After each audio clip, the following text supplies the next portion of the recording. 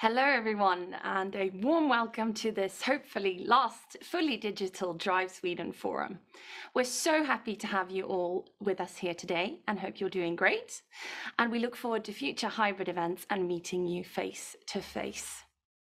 Today, Drive Sweden Forum, we have chosen to focus on driving the future of sustainable mobility, where we will get an exclusive interview with Håkan Apell from Woven Planet, deep dive into future mobility scenarios, and of course get insights and learn from Drive Sweden's projects and partners.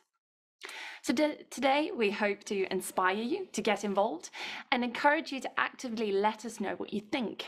Do you agree? Do you disagree? Do you have a question? Or do you have a takeaway we should bring with us? Please share those thoughts with us in the Q&A function in Zoom. And throughout the forum, we will also be using the poll function, so please keep an eye out for those coming up through the morning. My name is Josephine Darlington, and I work as the program coordinator at Drive Sweden. And some of you might be wondering, where is Sophie? Where is John? Well, don't worry, they'll be joining us any minute with some exciting Drive Sweden news. However, today I will be your host, and it is my task to introduce you to our great guests, ask them curious questions, and help you get the most out of today. It's also my job to keep us in line with the time.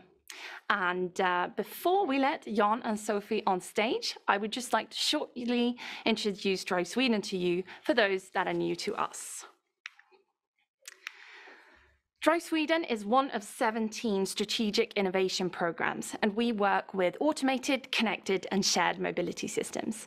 This wouldn't be possible without our great finances, Vinnova, the Swedish Energy Agency, and Formas. We work with the vision to ensure that Sweden takes a leading role within creating future mobility systems that are sustainable, safe, and accessible for all. And this wouldn't be possible without our large number of partners, which are near 170 in near 20 countries around the world, who we together drive the development of sustainable mobility solutions by creating and demonstrating them.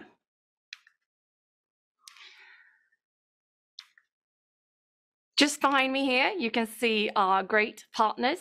They are in a number of sectors, the academia, the OEMs, you have the consultancy agencies, the telecom industry, software providers, and cities, and many, many more. In Drive Sweden, we work within two main areas. We work within our program activities, such as today with Drive Sweden Forum, spreading knowledge and learning from each other. And we also work with other initiatives such as workshops and conferences. These program activities are vital for us to be able to run our project activity part, which is basically that we have the possibility to get things up and running. This we can do through open calls, but also through strategic projects, which make it easier for us to be quick on new things that need to be done. But of course, we work with open innovation. So all of our projects, learnings, and knowledge we bring with us feed back to our program activities, which you will be experiencing today. And just a reminder for all of you that we do have an open call right now, which is open. It opened in May and will be closing on the 2nd of November. So if you have a fantastic idea that contributes to transport policy goals for sustainable and resource efficiency, don't miss our open call. You can get as much as 4 million SEK as a financial contribution.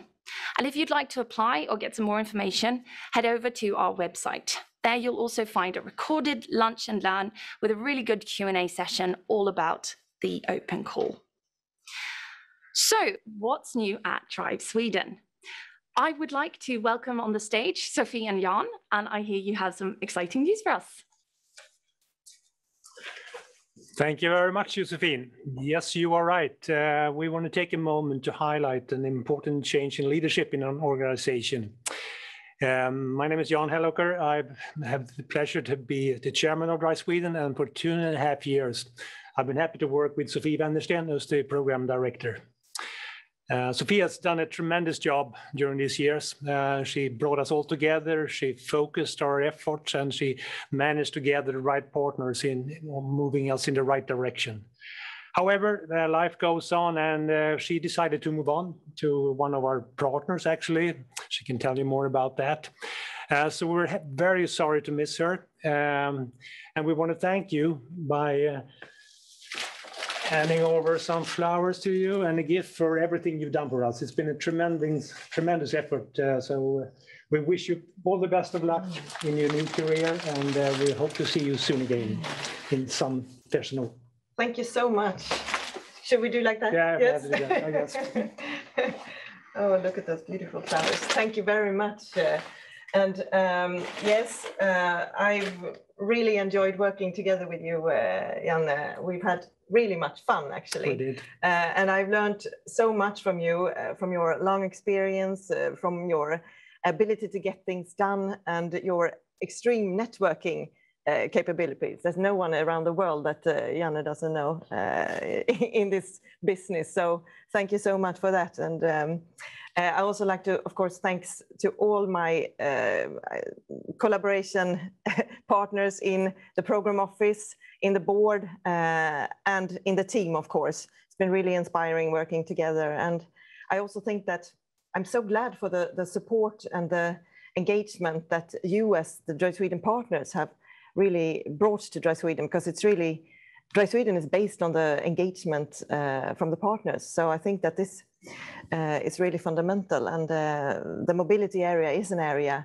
where we need to collaborate. So I think this also shows that the picture that Josephine shows, yes, we can't do this on our own. So I will not retire, but I will continue in the transport sector at Volvo Group as a director for public policy and regulatory affairs, with a particular focus on questions related to the digital transformation, really. So a lot of what we have been doing in Dry Sweden, and I'm sure that I will pop up in collaborations also in the future. So keep up the good spirit, and I'm sure, and I'm very glad for the successor that you have found. I'm sure that she will do a great job, and I look forward to collaborating also. Absolutely. In the future. Yeah. So thank you again. And as you said, we have some really good news as well to introduce here. Since about a week, we have a new program director in place, and I'm happy to tell you that Malin Andersson, please join us here on the stage. She has an excellent background for this work, and she has literally hit the ground running. So we're really happy with that. So Malin, could you share some thoughts with us about what you feel like in this situation? Yeah, but thank you, Janne. Thank you for being here, and also thank you a lot, Sofie, for brilliant collaboration during the last years, and also for the brilliant structure that you have built with knowledgeable and dedicated people in the thematic groups, in the program committee, in the board, and with truly hardworking people. The back office team coordinating everything. I'm having a very intensive, as you can understand, but nevertheless smooth start due to your brilliant work. So I also look forward to future collaboration. Thank you so much. Thank you. Thank you, Sofie. So Malin, please tell us a little bit more about your background. Okay, I will do that. The last 2 decades, I've been working with sustainable mobility, with transport, with infrastructure, and some years in the private sector. But I will bring mostly experiences from the Swedish National Rail Administration, from being a strategist at the National Transport Administration, and then lately from 8 years in leading position at city level at the Urban Transport Administration in Gothenburg. So that's a lot from the public sector, actually. Yeah. And how do you view our continued work towards more sustainable mobility, being the theme for today? Yeah, I think everybody knows that our transport system is facing great challenges to remain effective and to become sustainable. And I'm convinced we need to use all possible technical solutions that we can to achieve our goals. And everybody knows we need to act fast.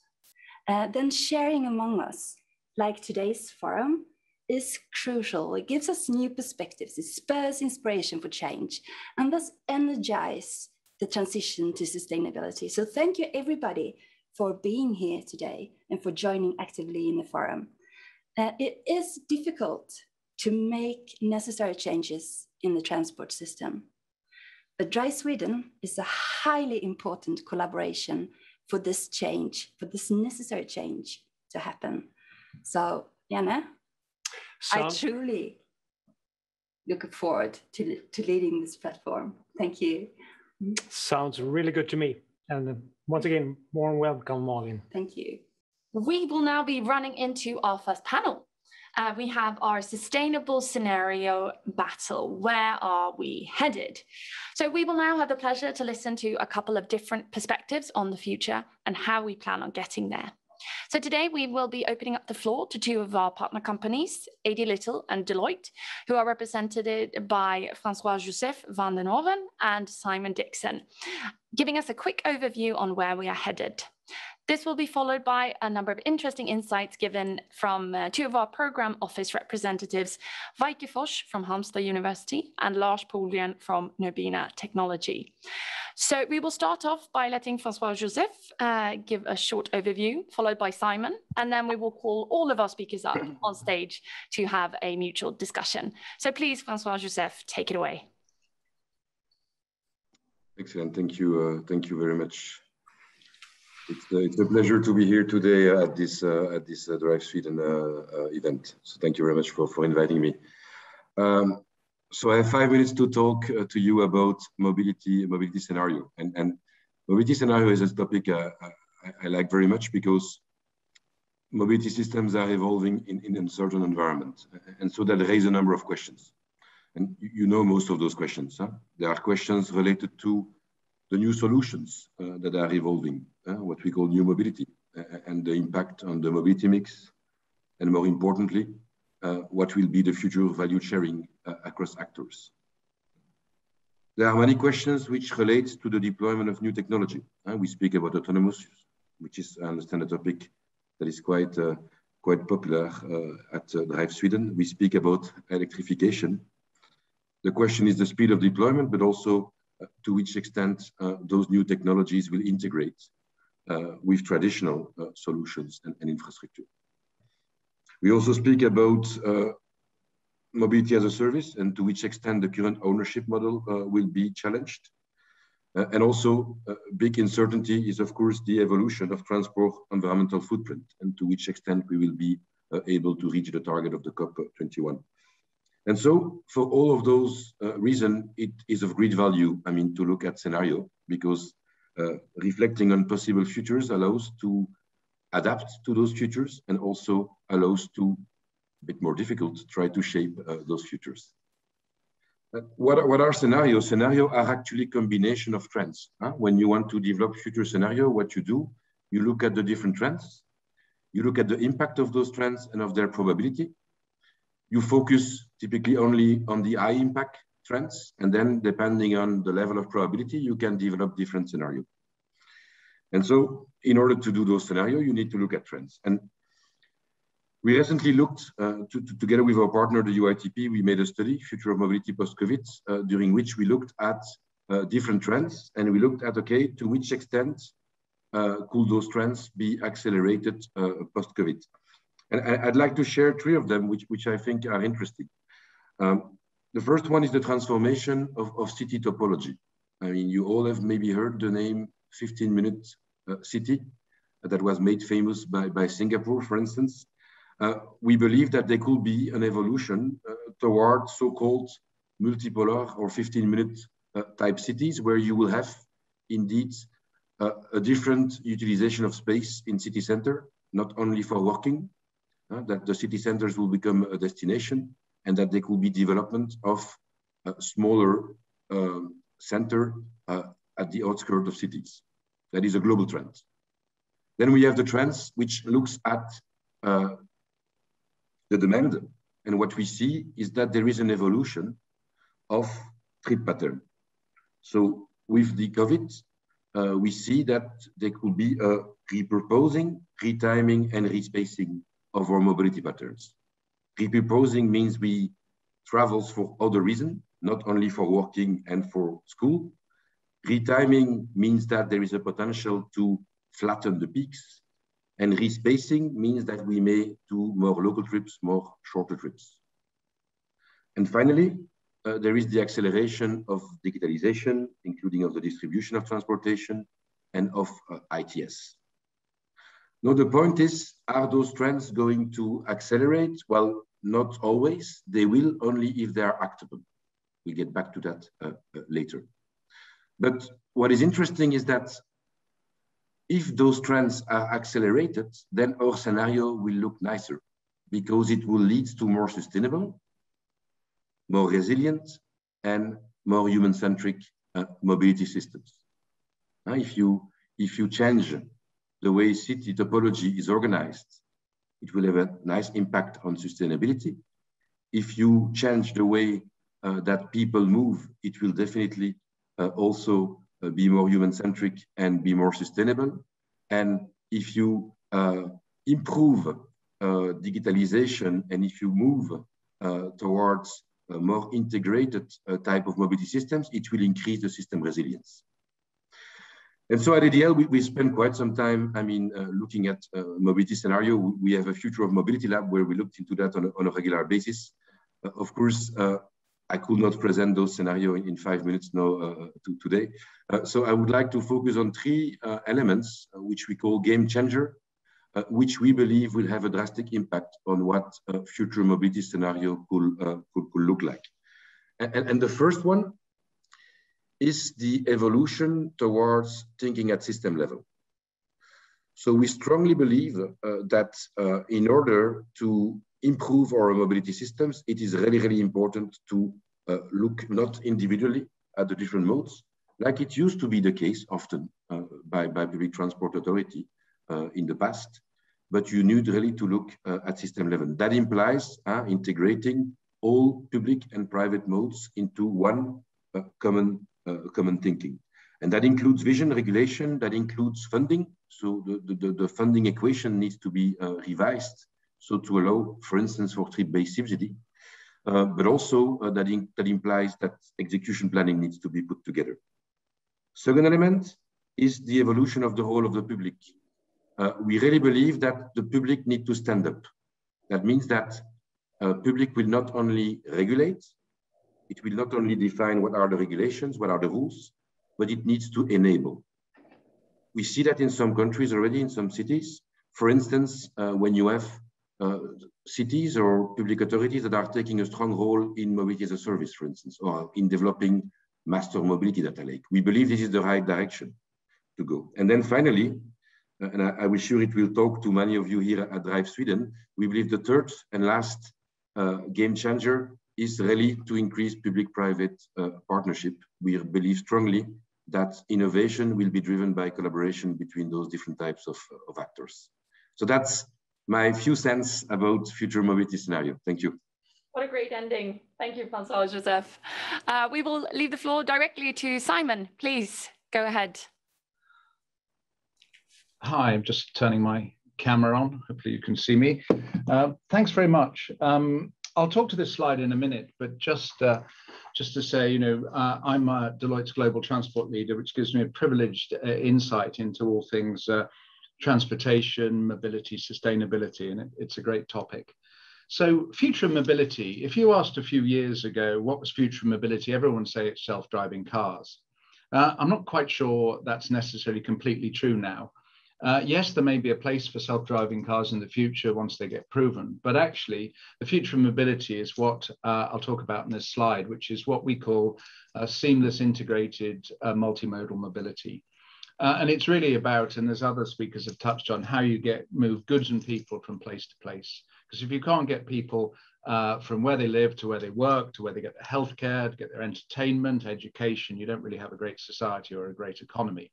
But we need to do this in a sustainable and efficient way, and that's what this is all about. We made a little animated video a few years ago called Ben's Journey, which you can find if you Google Ben's Journey Deloitte. It's too long, it's about 3 or 4 minutes, but too long for this. But essentially it tracks what it might be like in the future for someone leaving an office in the city to getting home, which is outside the city. And this little diagram shows some of the experiences. So, we might start in the office, You've got choices to either walk or cycle or a mini micromobility scooter. You might get on a train, you might get on a bus, on a dedicated bus route, potentially in the future. There may be lanes for autonomous vehicles. Whilst you're on the train, you could be doing some internet shopping so that when you get to the far end of the station, you can pick up your packages and then you can go home, which in the video shows an AV. But it could be, you know, you could have a bike at the station, or you could just have a straightforward normal car. Anyway, so that's the future. But if you think about all the things that are on there that need to happen, a lot of the basic technologies, with perhaps the exception of autonomous vehicles, are all there. It's how you integrate them. But since we started talking about this, I think the sustainability aspect needs to come up. So I talked about having, you know, packages on demand, so that the deliveries, you pick up your groceries at the station on your way home. Well, that's great and convenient, but what does that do to the overall emissions? How do you do that? I'm old enough to remember that electric vehicles, the first electric vehicles were the milk floats in the UK, which used to deliver milk to our doors. Very sustainable because they were recyclable glass bottles. When you finished with them, they were collected the next day, and the milk floats were electric because they didn't make a noise. You know, we need to think about going back to some of those things that perhaps it's not always new. It's looking back what we did sustainably in the past. Anyway, that's the future of mobility, seamless, integrated, multimodal mobility. The other thing I'd like to touch on is it's not just the cities. I know everyone talks about the cities, 15-minute cities, but in all our countries around the world, with perhaps maybe the exception of something like Singapore or Hong Kong, a lot of people don't live in cities. A lot of people, no government can afford a public transport network that will serve everyone living out in the countryside. So how do we integrate those people? Because we can't have a class of people who are living in the cities having all the benefits and others outside. So the future of mobility needs to take care of them. We touched on sustainability in terms of electric. Battery electric vehicles, absolutely brilliant, but they do have problems in charging, especially actually in cities where they're competing for charging spaces. It's also how you generate the electricity, because actually that needs to be done sustainably. Outside the cities, you know, maybe you can actually do a bit more, you can plug your car in. But the other thing that I think is coming up, which we're very keen on, is hydrogen, because not only does it provide an interesting heating source, which is a little better than the heat pumps, but also in the hydrogen fuel cells. And in terms of buses, so in London, 20% of all the buses in London, the duty cycles can't be done with batteries because of range and charging times. So looking at hydrogen fuel cell buses, and you can see around the world lots of those coming in. So the thing I want to end on is a bit controversial, because technology has a real place to play. But we need to make sure that what we do in our drive to sustainability doesn't damage our economies so much that we can't afford to do all the technological things that are needed to help us curb our emissions. I also think we need to look at the two sides of the equation, making our transportation systems more sustainable, less emissions, but also using technology to mitigate the impacts of some of the climate changes which we are going to have.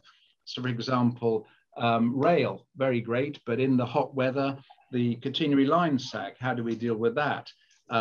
Roads, making sure that they don't melt in the heat, making sure that the drainage there. So there's mitigations on both sides. It's a topic I could talk for hours about, but I'm 23 seconds over, so I'll leave this for the questions, but just want to say that the future of mobility is seamless, integrated, multimodal transportation, which can be, as it says, faster, cheaper, safer, and greener. Thanks very much.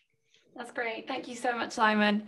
And I would like to invite all of you up with your cameras on. So Simon, Francoise-Joseph, Weike, and Lars, please light up our screens.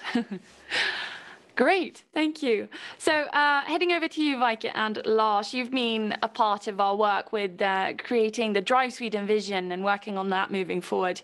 Would you say that there's anything that really sticks out from what Simon and Francoise-Joseph has said that you sort of react on? Would you like to start, Weike?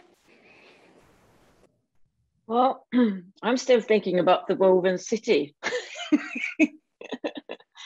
No, I've been listening to all of you, and what really sticks out is a couple of things. And since I'm leading on the public engagement thematic area within Drive Sweden Program Office. I'm obviously really happy to hear the word human-centered coming through, human first and all that. And then listening to the systemic approach from Francoise, and also the idea of thinking of an integrated, multimodal, and the word integrated sticks out, as mobility as not, as we said just now, is not only self-driving cars anymore, which it was just 5 years ago. I completely agree. And the other thing, thinking about that, is that should we, the human first approach and the human centeredness, obviously that's a great step from being completely technology hyped. But isn't that one of the problems, that we have put human first all the time? Now, that sounds crazy from a person who always bring in the human perspective into stuff because it's needed. And now I just sort of pull myself back a bit and say, hey, is it good for the planet to put human first all the time? So that this is a battle, right? So I just want to be a bit provocative. The other thing that I'm really happy to hear is to think about why not people as a bunch of behaviors that need to change, but think of the system approach and the living lab approach, which I'm happy to lead to a strategic project within Drive Sweden, where we actually establish living labs in already existing neighborhoods with people who usually are not asked the question, what is future mobility for you? And you can sort of think yourself about who these people could be. But it just strikes me that the people in these areas don't know what the edge in technology is. They already do stuff. They already solve their problems. They have a history and a trajectory of practices that we need to know more about to understand how this this integration can happen, how the culture will reform itself. How does work life look in the future or next year? How has it looked like through the pandemic? It completely changed the mindset of what a future life could be. So maybe it's not only mobility we need to think about. Obviously, we're in Drive Sweden now, right? So we should. But how not only will people live, but what would their ideas of what a future life could be look like, and how can mobility support that? Sorry for being lengthy, but I just had got so much inspiration from the former speakers.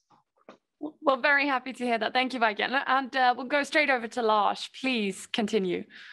Thank you, and thank you for letting me in here. Interesting start of this, and I would say it's of course always hard to tell exactly how the future will be, but from the knowledge we have right now and the trends we see, a change has already started and will definitely continue, and I think we all agree on that. And people will keep on changing their way of transportation, both regarding themselves and goods. And e-commerce is one example for that, which has more than doubled during the past years. And other ways of transport, for example, e-bikes or kick scooters that we see is a normal way of transporting right now. So we are really open for new ways of it.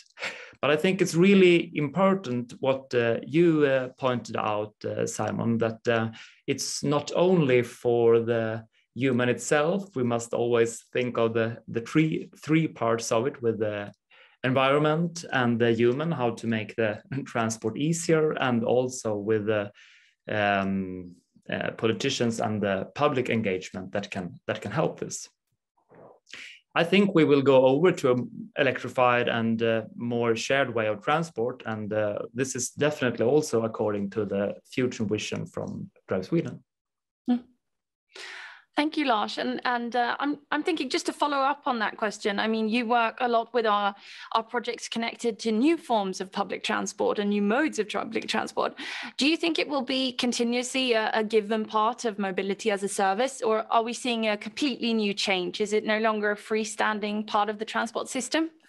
I would not say a completely new form. We would take it step by step, but go over more to a smarter way of transport with better knowledge of the needs, both from the environment and the transports.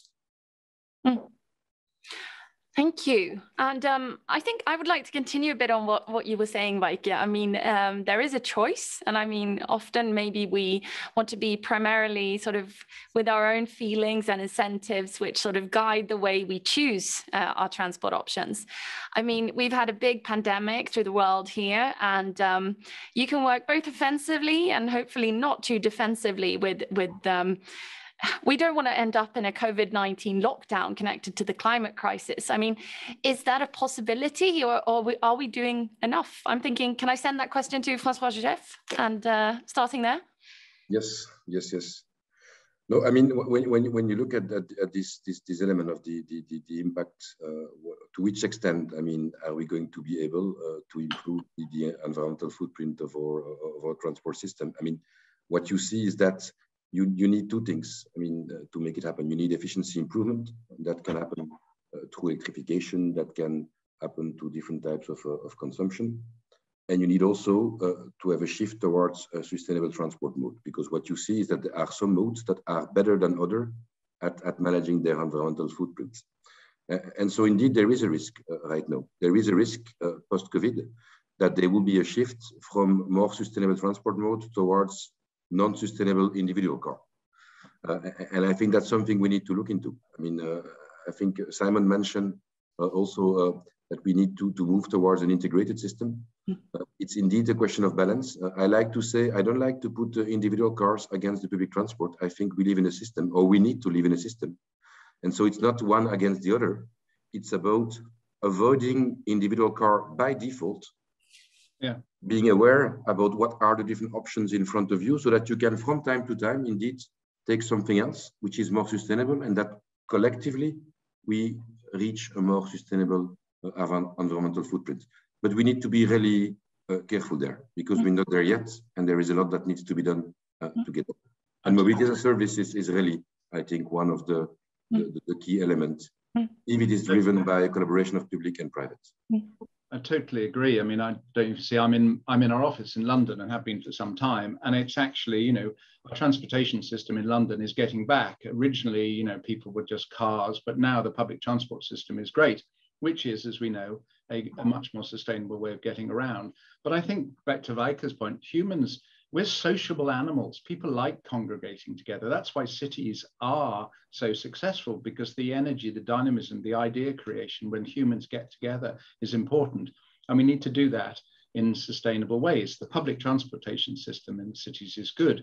My point about the integration is how to make the people who have to drive for some way, you know, drive in cars that are fuel cell cars, battery cars, whatever, and then connect to the public transport system. As Francoise-Joseph said, it's not just, I'm in my car, so I might as well drive all the way in. Now, London and Stockholm are two cities that have congestion charges to make sure that, you know, driving all the way in isn't, you know, you have to think about it. So, you know, that's where I see the future. We get back to getting together as humans, being creative, but we'll do it in more sustainable ways. Vaike, do you want to continue there? I'd love to hear a bit more sort of about the carrot and stick. What do you believe in? What's the right level there? Carrot and stick? Do you mean to get people into the new systems or what? Yes, exactly. I mean, we were talking human-centric and sort of hoping that everyone chooses the better option, maybe. Free will and a goodwill to changing a transport mode. Is that enough? Well, I would like to change the vocabulary around that a bit. I think that engagement is crucial. And engagement means not only demonstrating for people what technology they can choose and see what they do with it, but actually engage people in these issues and listen in and see what is happening out there. What are people afraid of? What are they hoping for? How would they like to live their lives? And how could this support the change? Because people tend to, they like what they have when it works. That's the way it goes. We just solve our everyday logistics and we like it when it feels comfortable and all that. But also there is this idea of change because people are worried about the future. Obviously, we all are. And we need to listen into that. And that is changing from acceptance of new technology to engaging in new technology, and not only new technology, but new ways of living. I'm always turning into that living perspective now. And engagement is also, I think it was Francoise who said that one game changer is to making those public-private collaborations work. So it's not like only like technology pushing out there and then policy sort of trying to frame it, but actually think together. And that is where the engagement comes in, to engage in our different agendas and also invite the public into, which is something we do in Sweden quite a lot because we have that kind of cultural context of public engagement. But I think that's a crucial point for creating scenarios together. And Lars, I mean, you've been a part of several of our projects between public and private collaboration. What are your reflections when you hear the discussion here? Regarding public transportation, we have a great mission to solve. And as I mentioned before, transportation is changing really fast, and we need to be up to the needs that we see right now. And electrification and possibility to have personal cars electrified, that is very good, but that also will keep up the volumes of personal owned cars. And I think we need to do this smarter and in a more public way, but this also sets the demand for us and the municipalities to adapt to the new technique that is offered, and to do this in a smart and efficient and environmental way. That is the hardest mission to reach right now. Thank you.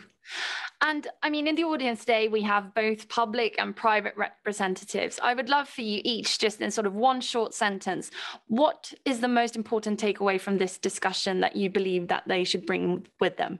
So I'll start with Francoise-Joseph, Simon, Weike, and Lars, please. I think if I have to summarize in one word, it's really, I'll give two words.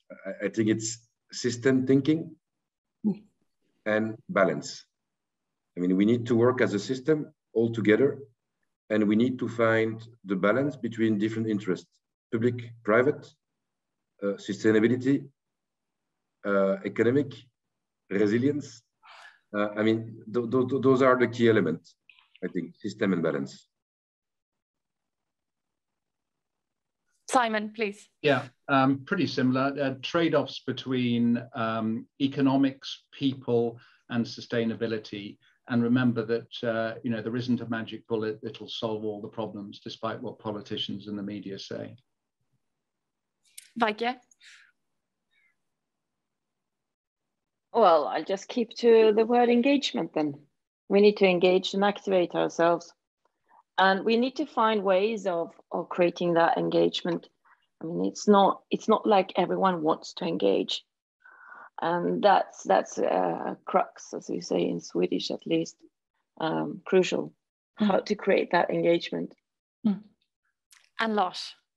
I really agree with Francois with the system balance between the different needs. I also want to add the one thing, and keep your eyes open for new ways of solving it, and have some patience also, because everything isn't solved in the very first step.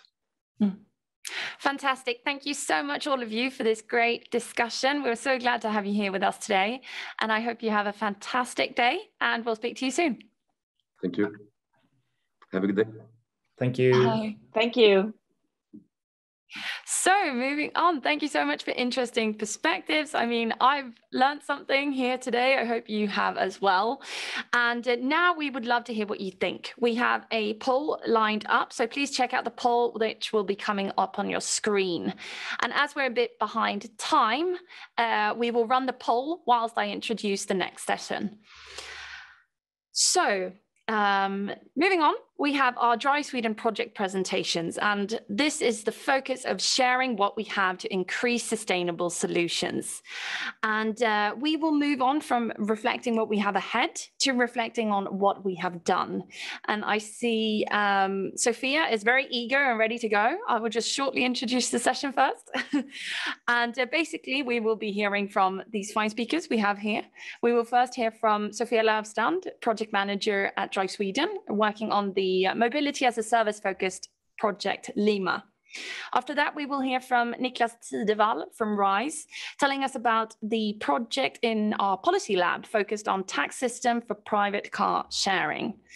And last but not least, Nadia Smith from NEBS will give us the experience from demonstrating the shared electric vehicles in a smaller city setting through the project SESMA. After they've given their presentations, we will all welcome them back together with us here on the digital stage and have a couple of questions. So please ask your questions in the Q&A so we can bring them up with our great speakers. So with that said, Sophia, please, the stage is yours.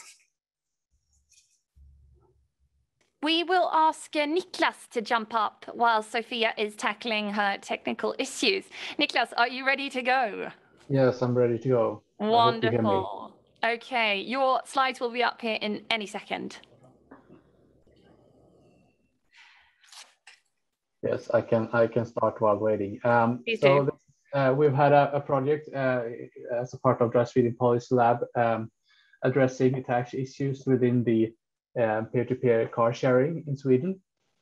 And to start with, we can mention our report that we finalized just a few weeks ago. If you go to the next slide, please. Thank you. And we had this project together with multiple actors within the car sharing economy. Some of them having different business models and focusing also on other things than cars. And we involved the Swedish Tax Authority and other relevant actors such as the Swedish Transport Administration, etc. And this report you can find online. You can Google it, or you can send me an email and I'll send it to you.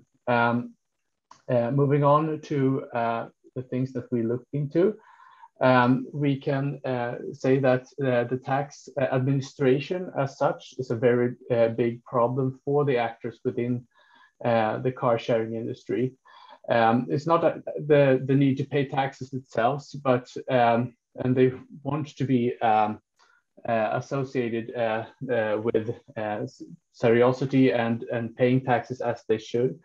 But the need for their users to have a manual tax declaration creates a lot of problems for them. And for customers that are in Sweden are used to only accept this once a year. And these questions are then to their customer services the most frequent ones. People do not understand how they should do this, and the information on the tax authority's webpage is okay, it's good, and it has improved, but it's too complex for many of their users.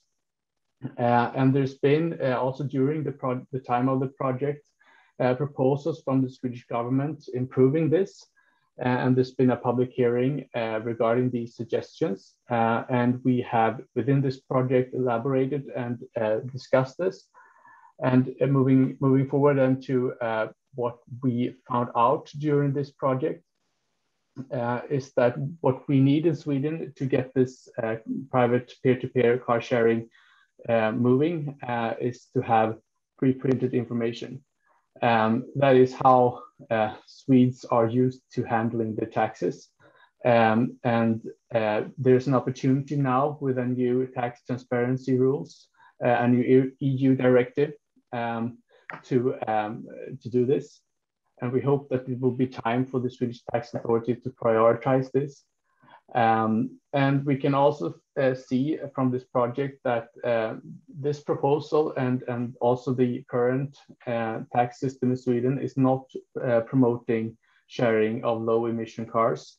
And many of the actors see this as an important step to enhance their sustainability contribution. And we also found out that the Swedish VAT regulation, the level where you need to register for VAT in Sweden is a problem for private persons who want to share their car more than just a little bit. And this is actually a big problem in increasing this in Sweden. And we also had a discussion which I found very interesting, is that there's interest in enabling voluntary pilots with automated tax solutions. Today, it is very much necessary for, of course, to follow the laws in Sweden, but there's also no possibility for the actors to automate things that they do not have to do. And we see this as an interesting future development to make this easier for the users. I'll stop there with short of time.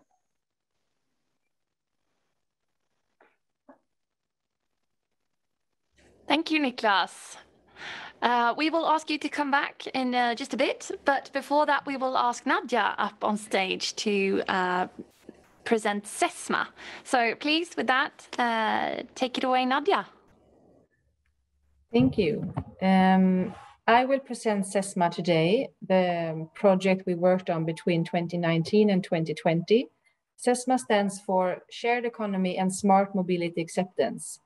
In this project, we were 3 members. It was University West, the City of Trollhättan, and NEVS. We also had supporting members in RISE and the local municipal housing company EIDAR.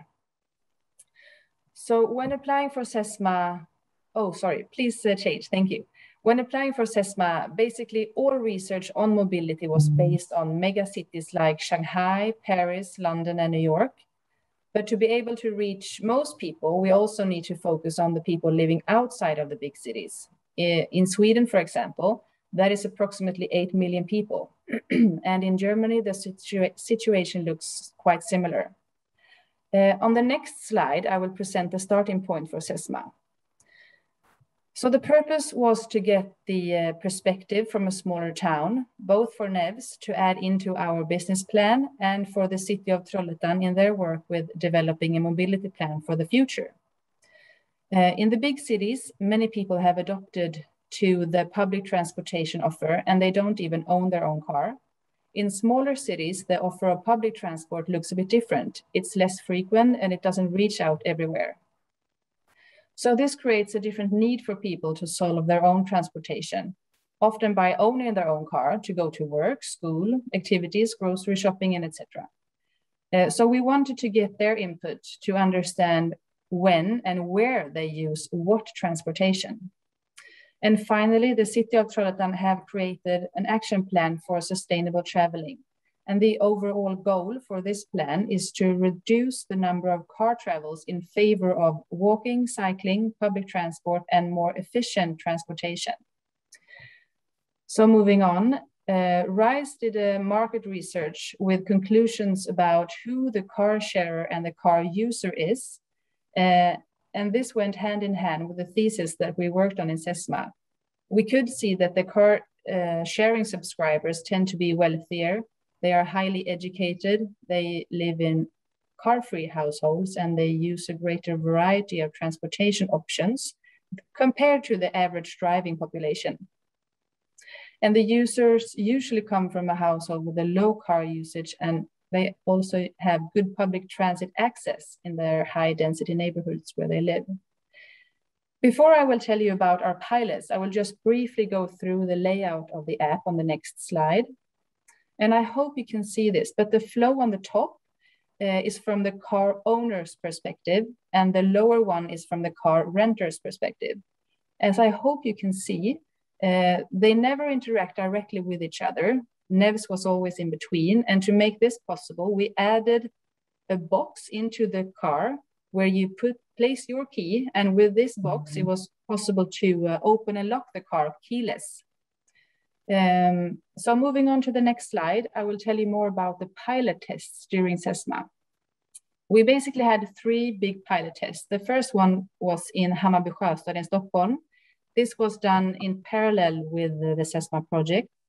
Here we had a test for 2 months at the end of 2019. And some insights from this test was that the willingness to share your vehicle was really high, but to put the extra effort into actually making it visible in the app wasn't as high. And the conclusion was that these car owners lacked the financial incentive to rent out their car, and that they had already taken the decision that they could actually afford to own a car. The internal NEVS pilot was carried out under 2020 during the pandemic, but we did this to gather data from users to enhance the app and making it as intuitive as possible. Then we had the pilot on Granngården, which I will tell you about on the next slide. In this test, we wanted to investigate how the car sharing service could be integrated and used in people's everyday life. The study was conducted in a suburban area with rental apartments in Trollhättan. This area is a part of the Swedish Million Program, and the study lasts for 6 weeks, and we started in September 2020. We had 11 people participating in the test, and they shared 2 electric vehicles with dedicated parking lots. They booked and unlocked the car via the app, and during these weeks, the cars were fully booked. They used the cars for trips to the grocery store, the dentist, work, and social activities. Before and after the test, the participants were asked questions about their experience, and the result was really positive.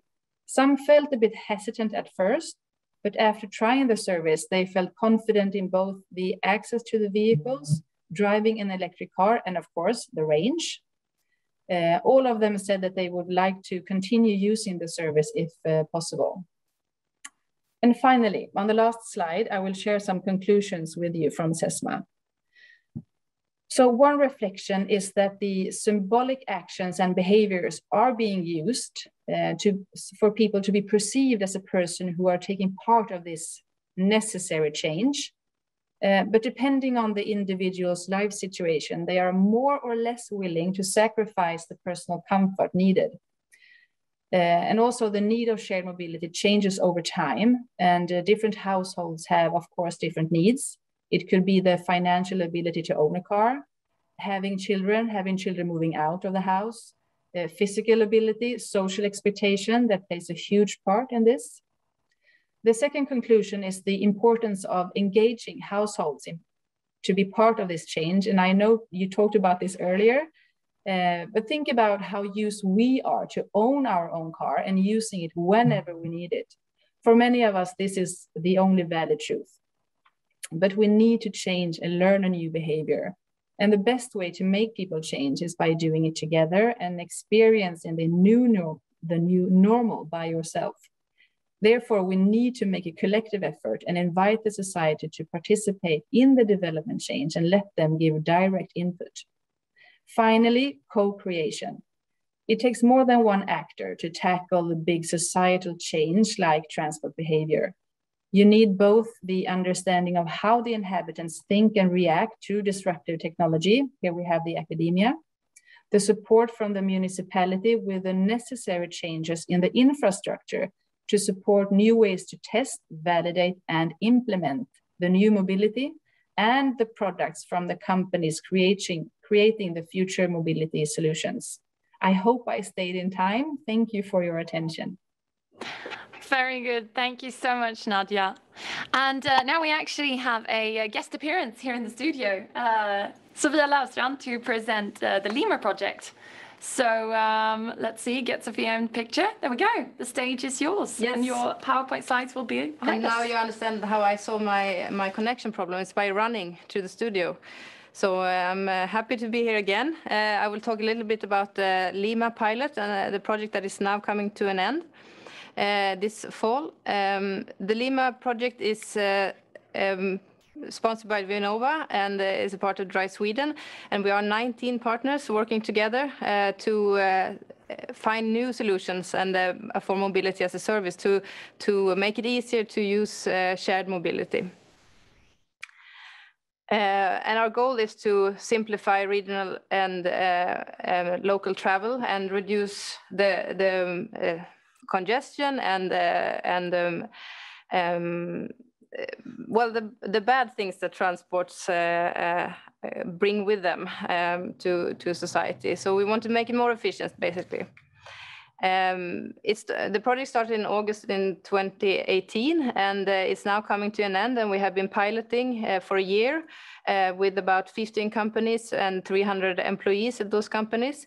And now we are trying to wrap up to conclude what we have learned and to see what are the commercial possibilities for such a service as Lima.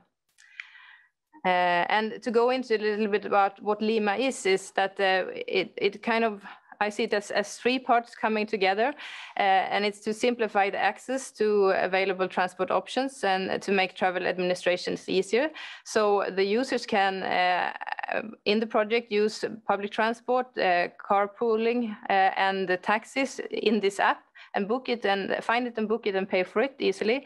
So they can travel for private reasons and pay themselves, and they can also do travel for work, and then the payment is handled by the company. So if your company is connected to this, you don't have to have the hassle to hand in a receipt for 34 kronor for the bus tickets, but it will go directly. So it should make more things, make travel easier. The next part of this is giving information and making it easier to find these options. So we have a digital information that kind of guides the users to where there are available cars available or other services, and also when the next bus is leaving. So with this more complex environment of many different options, the users need support. And the third thing is also very important, and it's the physical design. And we have been developing hubs, mobility hubs at Lindholmen to understand where do these services need to be located, how far from the offices, how far are people willing to walk to the next stop, and then kind of designing these areas so that they will be more useful and accessible.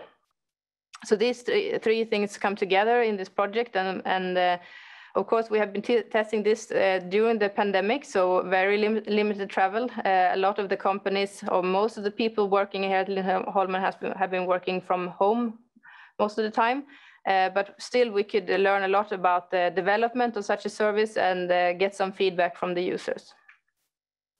So what do the users think? Well, when they test this, they find it a good thing to collect this kind of information, because it's not so easy to find the different options, as they kind of come and go. Some services pop up and then they are changed a little bit, and there are more and more, for example, carpooling companies that are coming into the scene. So to find and access more transport options easily is very needed. Increase the flexibility of being able to use them easily and get access to them, and also the simplified administration that comes with the work travel, that you should be able to take a bike for your meeting without having a problem of paying it yourself or handling receipts for small amounts. But saying that people are excited about this kind of new way of traveling, they also just want to have a relaxing drive in a nice car.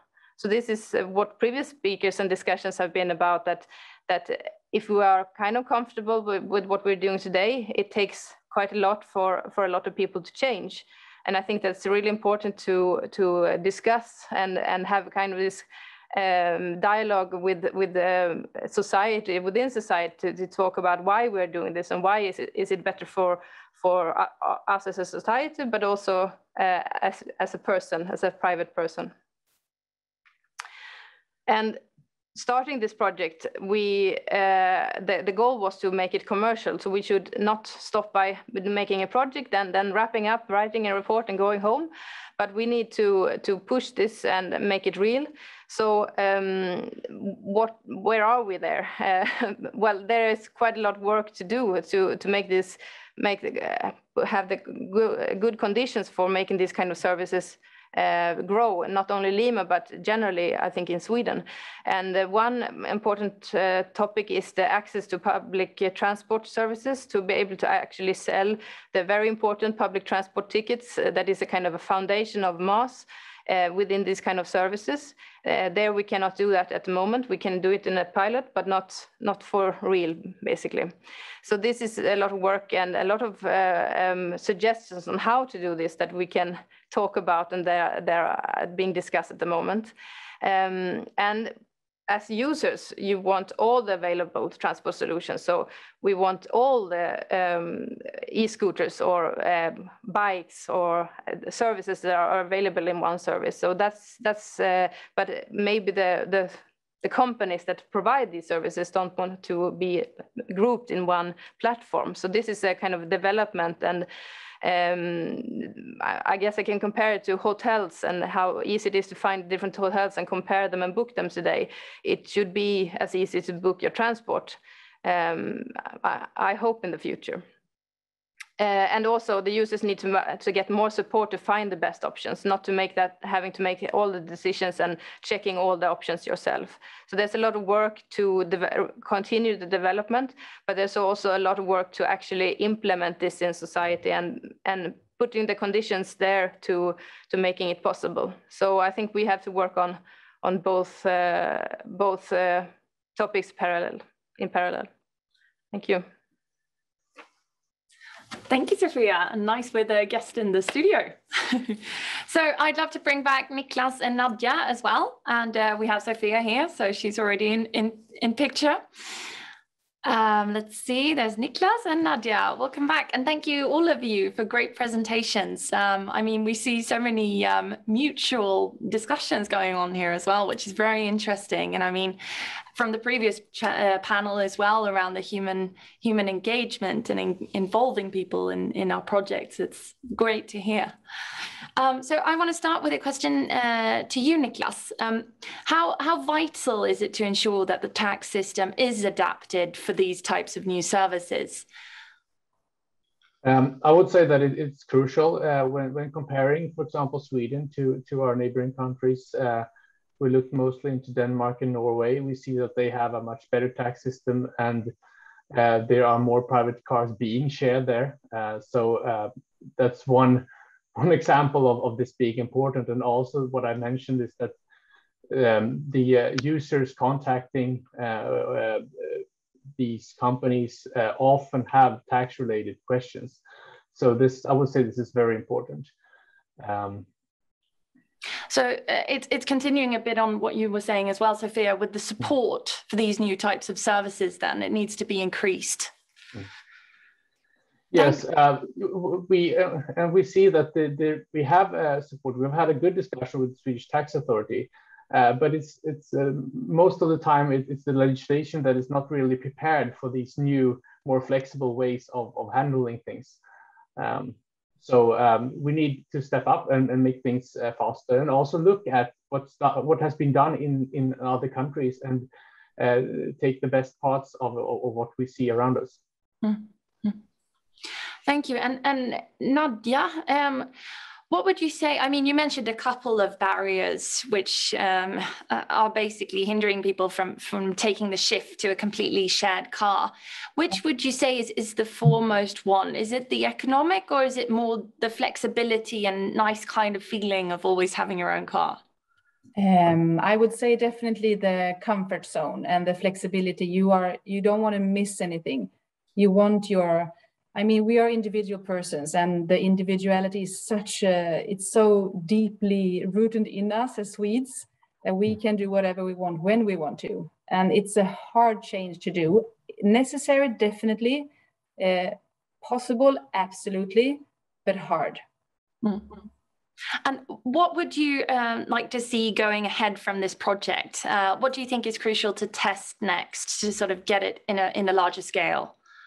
I think that we need to make or get or involve the cities in this, that we, instead of doing small trials, we actually involve the society into doing this so everyone can try it out. Because before you try it out, you fear it. It's so far from your comfort zone. It's like you have the range fear before you drive or own an electric vehicle. You don't think that you will get to where you're going, but as soon as you've tried it, the fear disappears. It's always like this, with knowledge. You need knowledge to try new things. That's the key. Thank you. And a sort of the similar question to you then, Sofia. What's the next steps here? You mentioned a couple of main points that need to be discovered or explored. What would you say is coming up here with the Lima project? Well, if on the commercial side, I think we in Sweden, as Niklas mentioned, that we are kind of lagging behind some other countries in making decisions to push this forward. It's about the kind of responsibility between the public sector and the private sector on how to create new mass services. And at the moment, we are kind of not going anywhere. It's neither or. So we can do both. I think that, for example, SL or Västtrafik, they can develop mass like they do in Oslo with Ruter, but also private options are possible. But then we have to kind of unlock these problems that we have now about the reselling of tickets and how the public companies can develop services that are for the public. So I think that it has been researched a lot, and we know the struggles at the moment, and now it's about implementing and taking decisions. But also within research and development, there's a lot to work on smarter travel planners, for example, and connecting all different data to make the easier choice for users. And as Nadia say, it's a struggle to kind of, you want the freedom, but I think that mass can provide the freedom if it's done correctly. But then we have to have the possibility to do so and be free to kind of make it as great as it could be. So thank you so much, all of you, for joining us and telling us about these interesting results. Looking forward to maybe some new project proposals to us at Drive Sweden then, taking these landings future, yes. So thank you so much, take care. And take care. See you soon. Thank you. Bye. Bye. So now we will move on and switch places from Sofia to Jan back on stage again, who will be moderating this next session. So the floor's yours. Thank you, Josephine. Yes, you're right. We will continue on the theme of sustainable mobility, but this time in the perspective of 4 of our commercial partners in Drive Sweden. We've asked 4 of them to share their views and describe their offering, and then we will bring everyone up on the panel here. Mobility is, of course, equally important for goods as for people, so we will actually start with the freight movement or goods movement and inviting Linnea Konehed to join us while Linnea is connecting her camera here. Hi, Linnea. You are the co-founder of Enride, and you actually celebrated your 5th birthday just recently, so happy birthday to Enride. Thank you so much. We're so excited to be here today. Good. So I'll leave the floor for you here to share with us your thoughts about future sustainable goods mobility. Perfect. Thank you. And I think we can maybe start by showcasing the video that I have prepared here.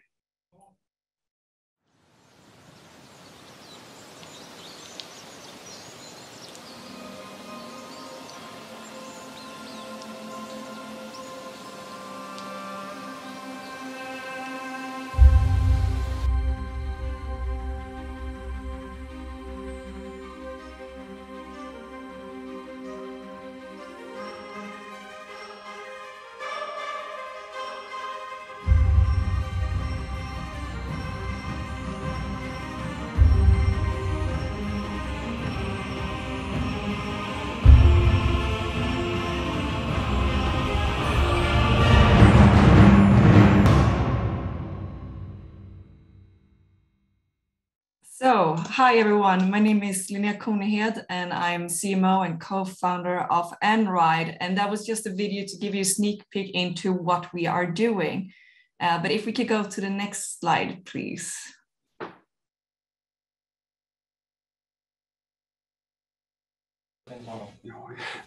Linnea, it appears that we don't have any slides here. All right. We have a glitch in communication here, but can you please continue without the slides and we'll yes, of course. keep looking in the meantime. Thank you.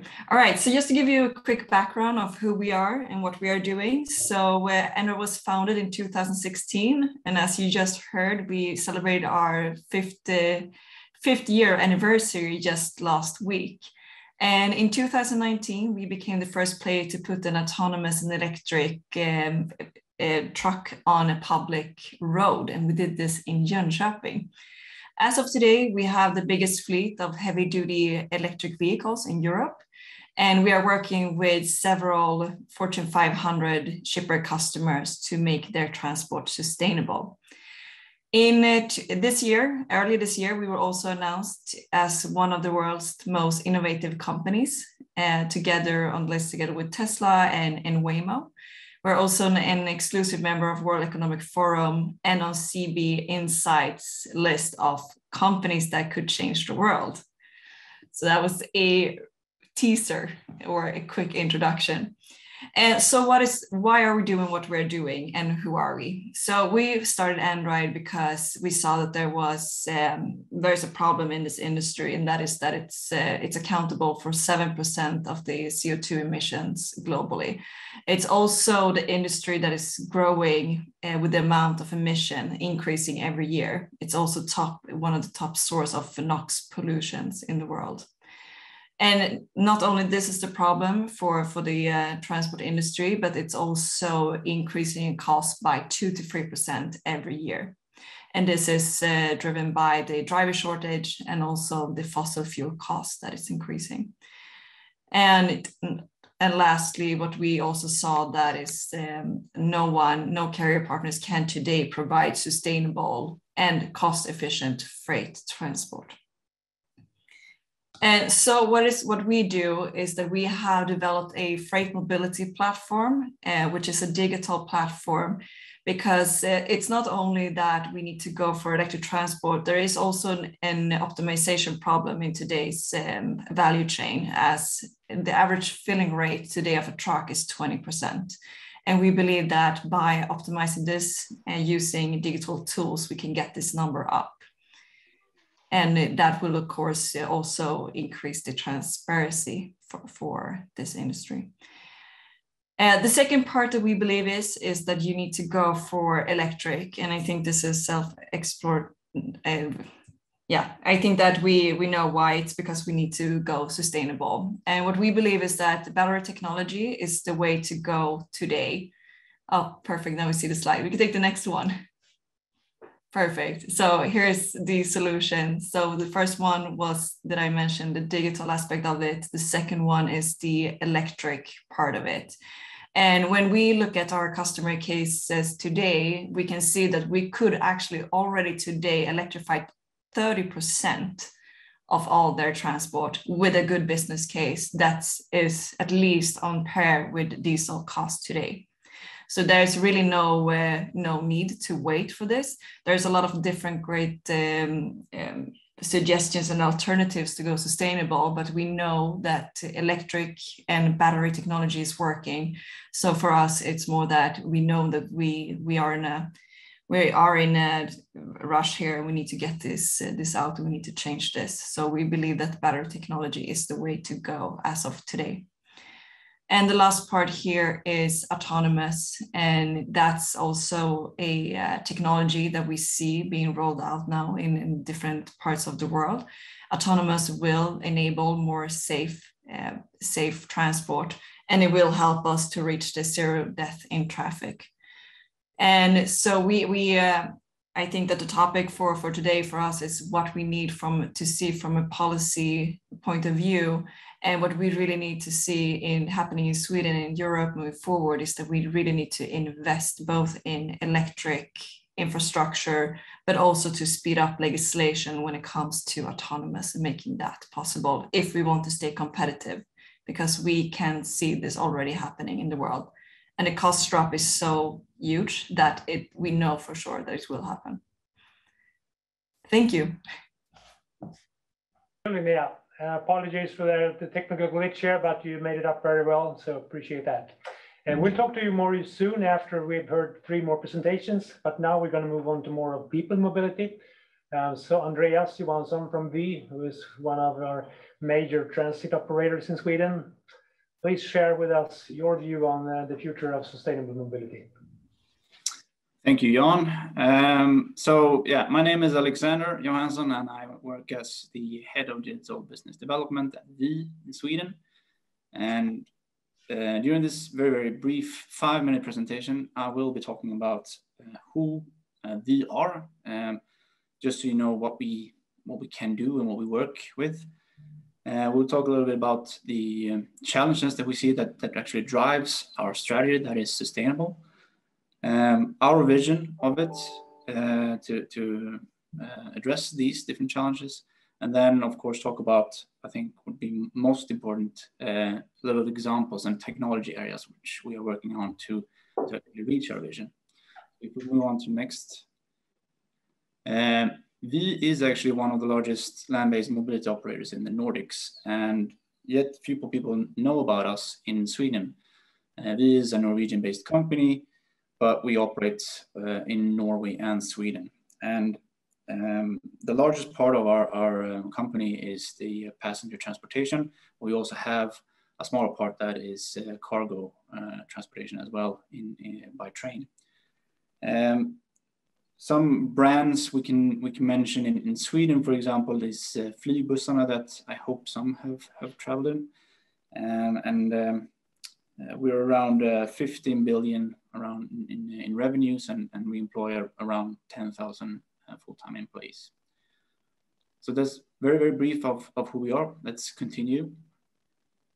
So like Linnea also mentioned just now about the climate emission and pollution, and has been mentioned also before about the traffic congestion, are 3 big challenges that actually drive this strategy of ours that is sustainable. And we've talked a little bit already in this forum about emission and pollution.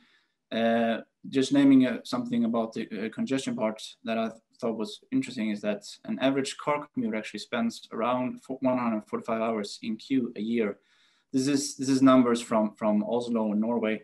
From Stockholm during 2019, an average commuter spends 133 hours, so a little bit less, but a lot of time that is actually spent just sitting in queues. If we move on to the next one, thanks. So our vision is that V makes it easy to choose sustainable travel, and actually coming back to a little bit about what Simon at Deloitte and Francois and a bunch of other people were talking about. V is actually working on better alternatives for transportation, and we don't see that as just one way of transportation, but we see this as this image shows here. We still believe that train and bus will be core of long haul traveling. But we can also see a bunch of different micromobility services, like, for example, on-demand car sharing that we've talked about also in this forum already, carpool solutions, electrical bicycle scooters we mentioned also, and all of these are good alternatives to get you from door to door, actually in a more of a seamless travel, and that is an important thing to address. Move on to the next slide. There are, as we see it, there are 4 important technology areas in order for us to reach this vision of more people traveling with us sustainably. We have autonomous vehicle, and to mention a couple of examples that we're working on here, we have a bunch of different opportunities that we're looking at in Sweden, but I can't really mention them at this point because they're still in a process of being we cannot mention them publicly yet, to say. We have an example in Trondheim, for example, in Norway, where we combine the autonomous vehicles with an on-demand solution. So we had an application for on-demand where a passenger can actually call for the autonomous vehicle to pick them up, which was a cool way to explore the autonomous vehicle technology area. Electric, of course, we have, as I mentioned, one of our brands, Flybussarna, joined a project called Smart Road Gotland. So during the summer, there was a road set up between the airport and Visby, which had inductance charging. I think it was 1.6 kilometers of the total road that the bus and also a truck could actually charge while it was driving. So that is a cool concept. We also have electric buses currently running in Jönköping. We have 52 buses, and that is a part of the complete public transportation system there. And yeah, so the electric part can be not only cars, it can be buses, it can also be bicycles with which we have another project in Norway actually, where we have electric bikes and a share bike app. Connected is the next part, which is very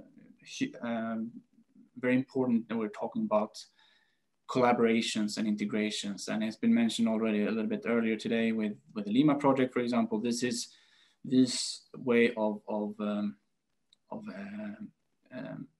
well, exploring this area. So we try to create a new platform where we actually offer different ways to get you from door to door solutions. So we have integrated with electric scooters and taxi and car sharing services in this app. Not only not only taxis, trains and buses, but coming all together.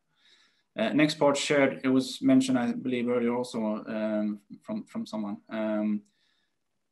Sharing actually cars in this project that we had in Norway, and where we actually got people sharing a car together to get to the train station, and then go from that train station to Oslo city.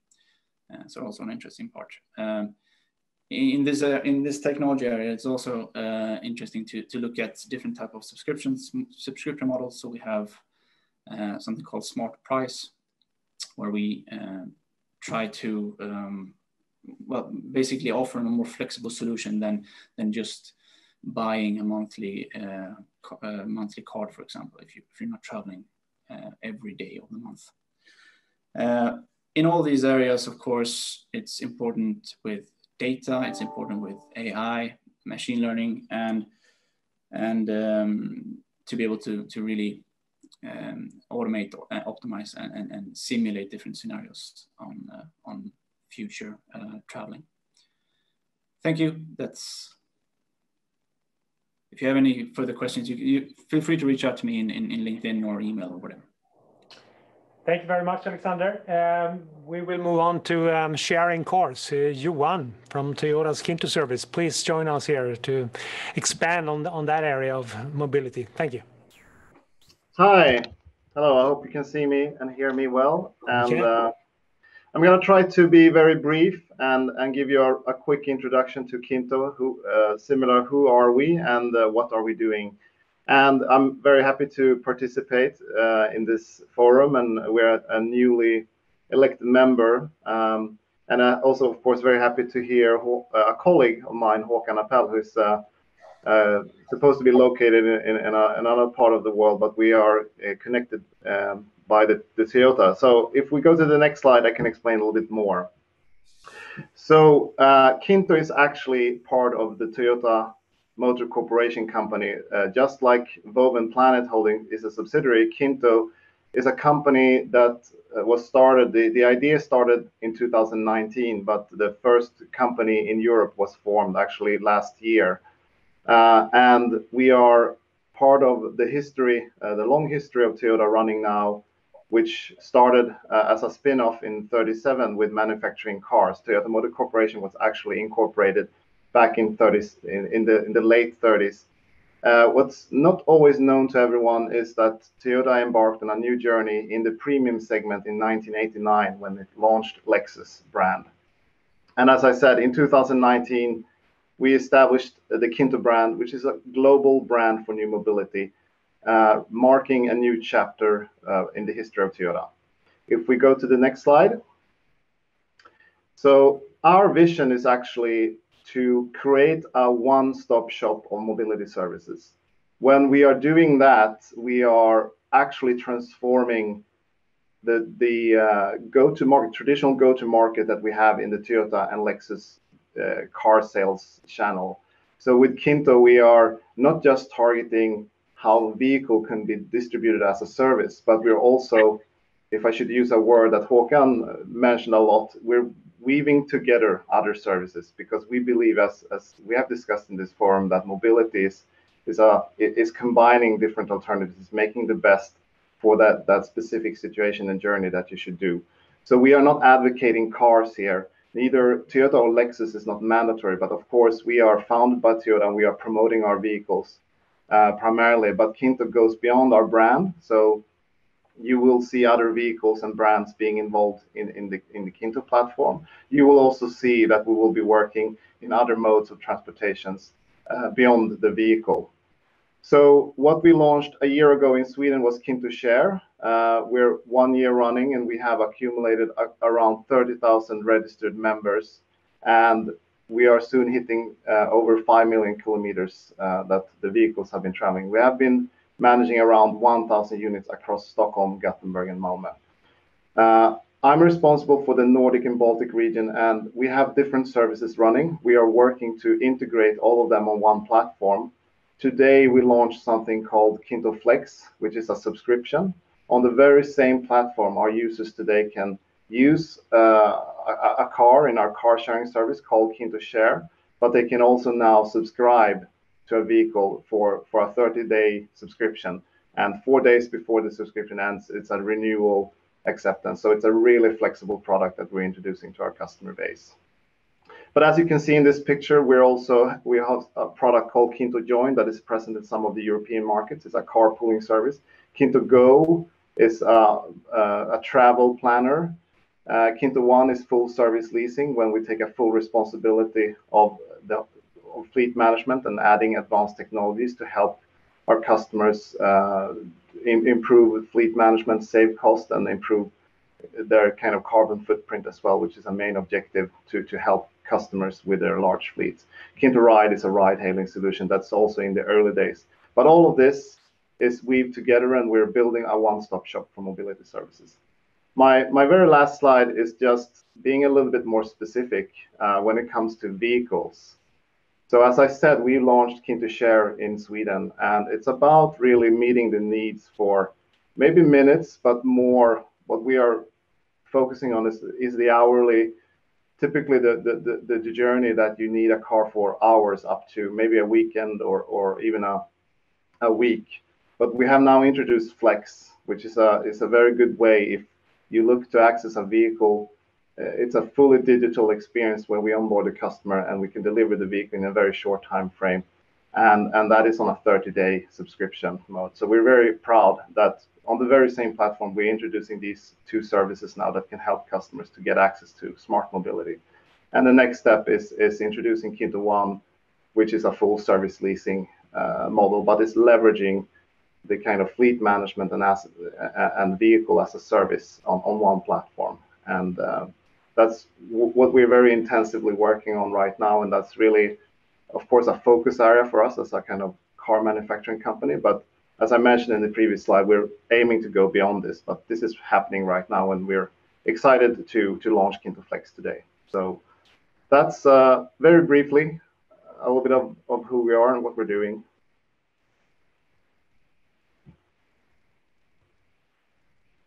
Final participant on this panel, moving down in size of vehicle. Robin, please tell us about what you do on micromobility primarily and bikes, please. Yeah, hi, great to be here. Yeah, my name is Robin, co-founder of Kogo. So you can go to the first slide. So at Kogo, we gather shared rides for frictionless mobility and a better tomorrow. And Kogo show all shared electric scooters, bikes, cars, and mopeds in one app. And we work hard to support the Sustainable Development Goals of 11, 12, and 13, which is sustainable cities, responsible consumption, and climate action.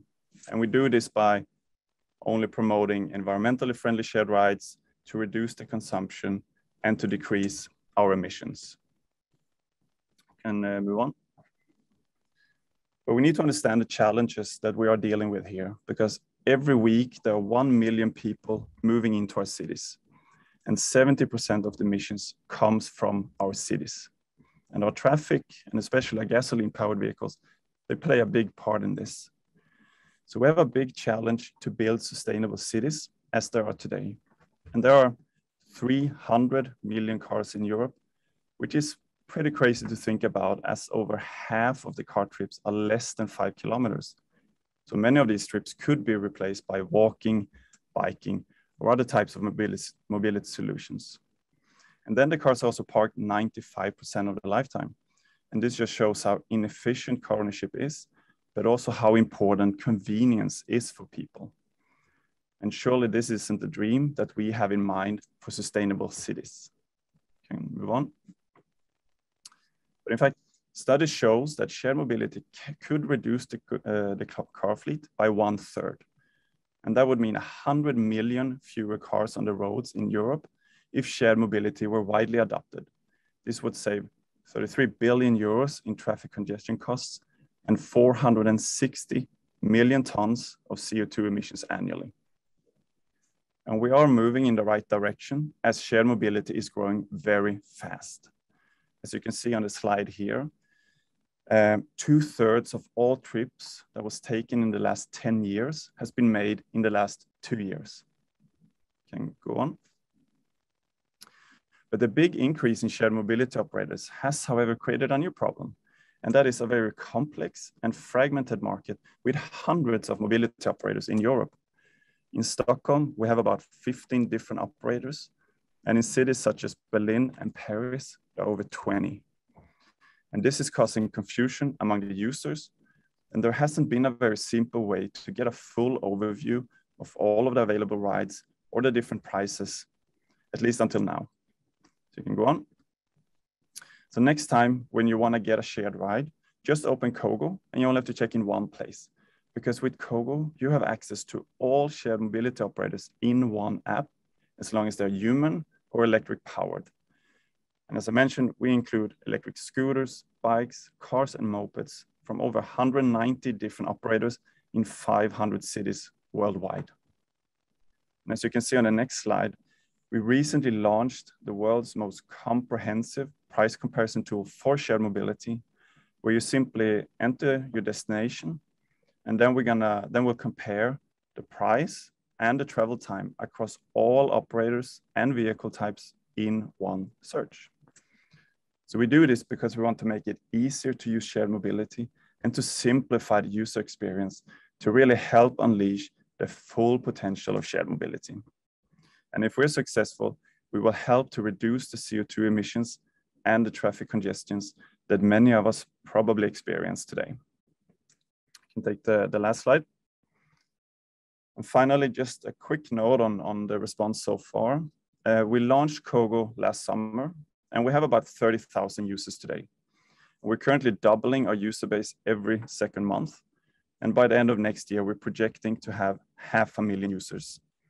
Our biggest market at the moment, it's Sweden, Italy, and Spain.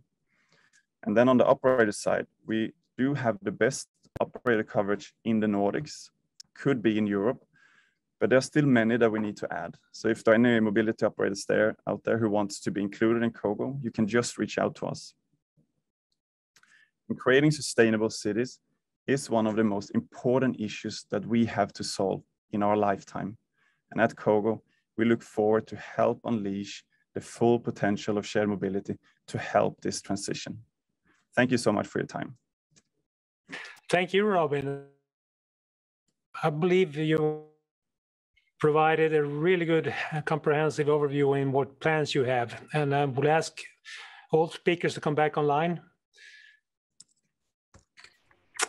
There we are. And for the attendees, while you're waiting for us all to be online here, please feel free to fill in the poll that's out there on the website. I want to share with you one specific question. You always have obviously put a lot of thoughts into your business plan. You have a great plan in place, but also there will always be things that you are not completely in charge of, in which you're dependent on something else. And that is basically what Drive Sweden is all about, to working together to resolve problems and overcome obstacles. So I want to leave it with you to very quickly try to come up with one item in which you think is the biggest threat or potential obstacle for you to sort of see your business plan materialize within the next few years. I want to tell the audience that this question has not been prepared, so I realize I'm putting you on the hard spot here right now. But now with a few seconds of thoughts here. Linnea, let's go in the same order as we started. What's your main threat?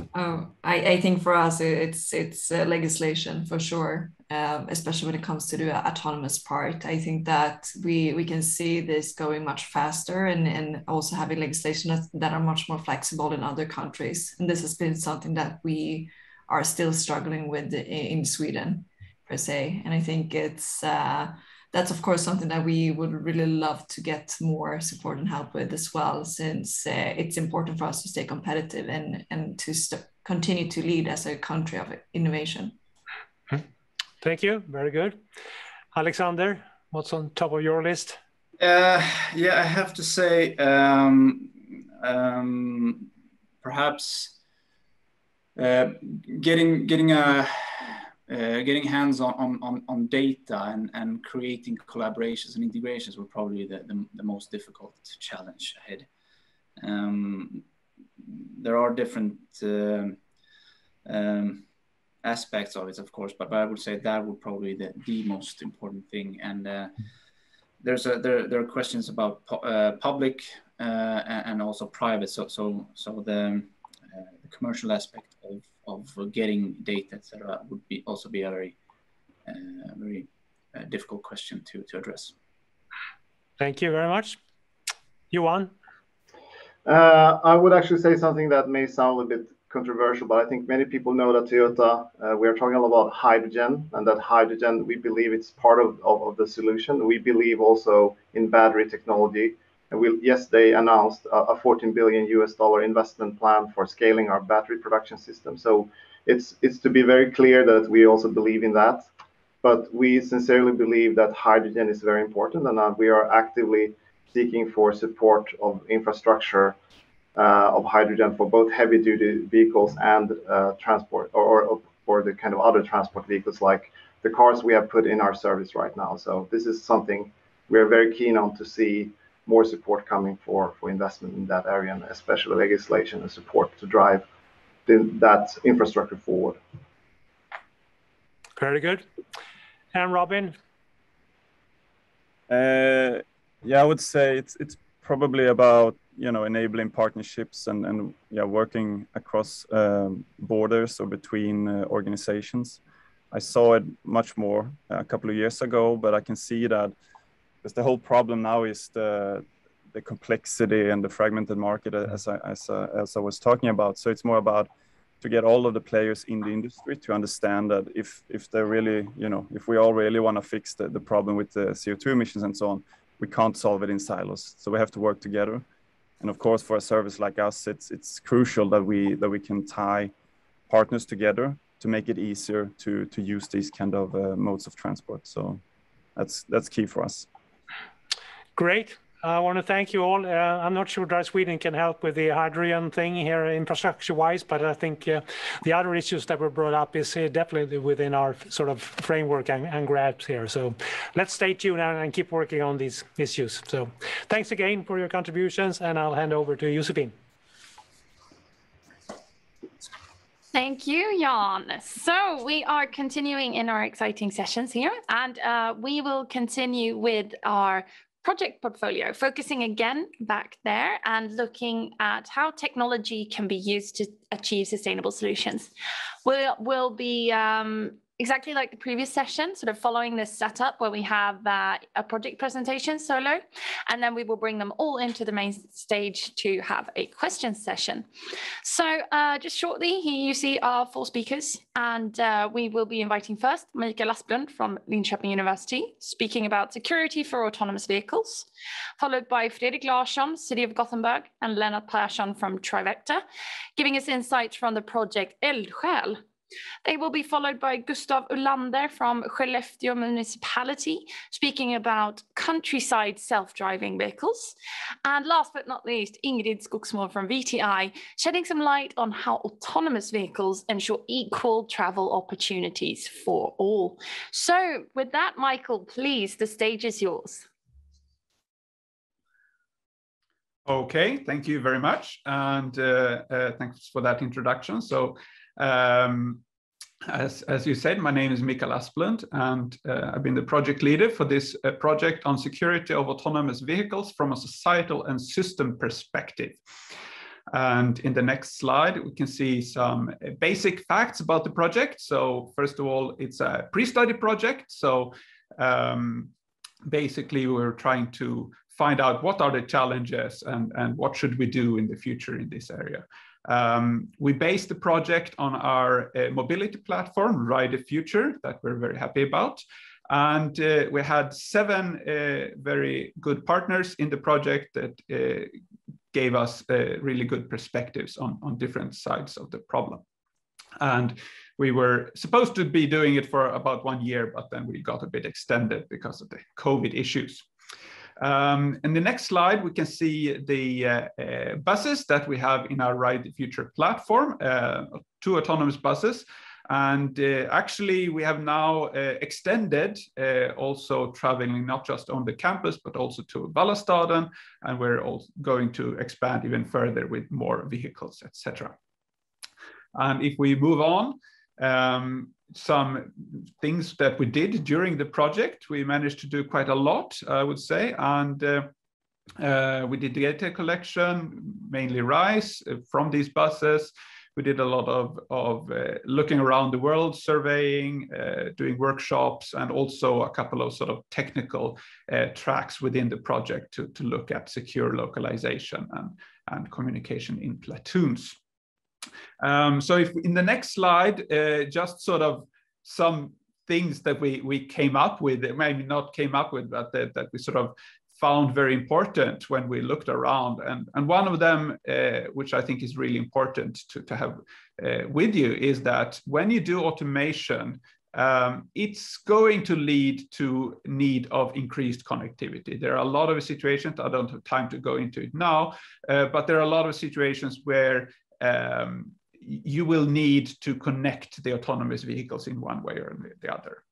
And the problem on the next slide with that is, of course, that connectivity leads to issues with cybersecurity. And this is a big problem. And there are lots of different surveys that have been asking people on what they're worried about, what they think is problematic with these technologies. And many of them are actually worried about hackers and terrorists taking over these vehicles. So that's a concern that we have to care about.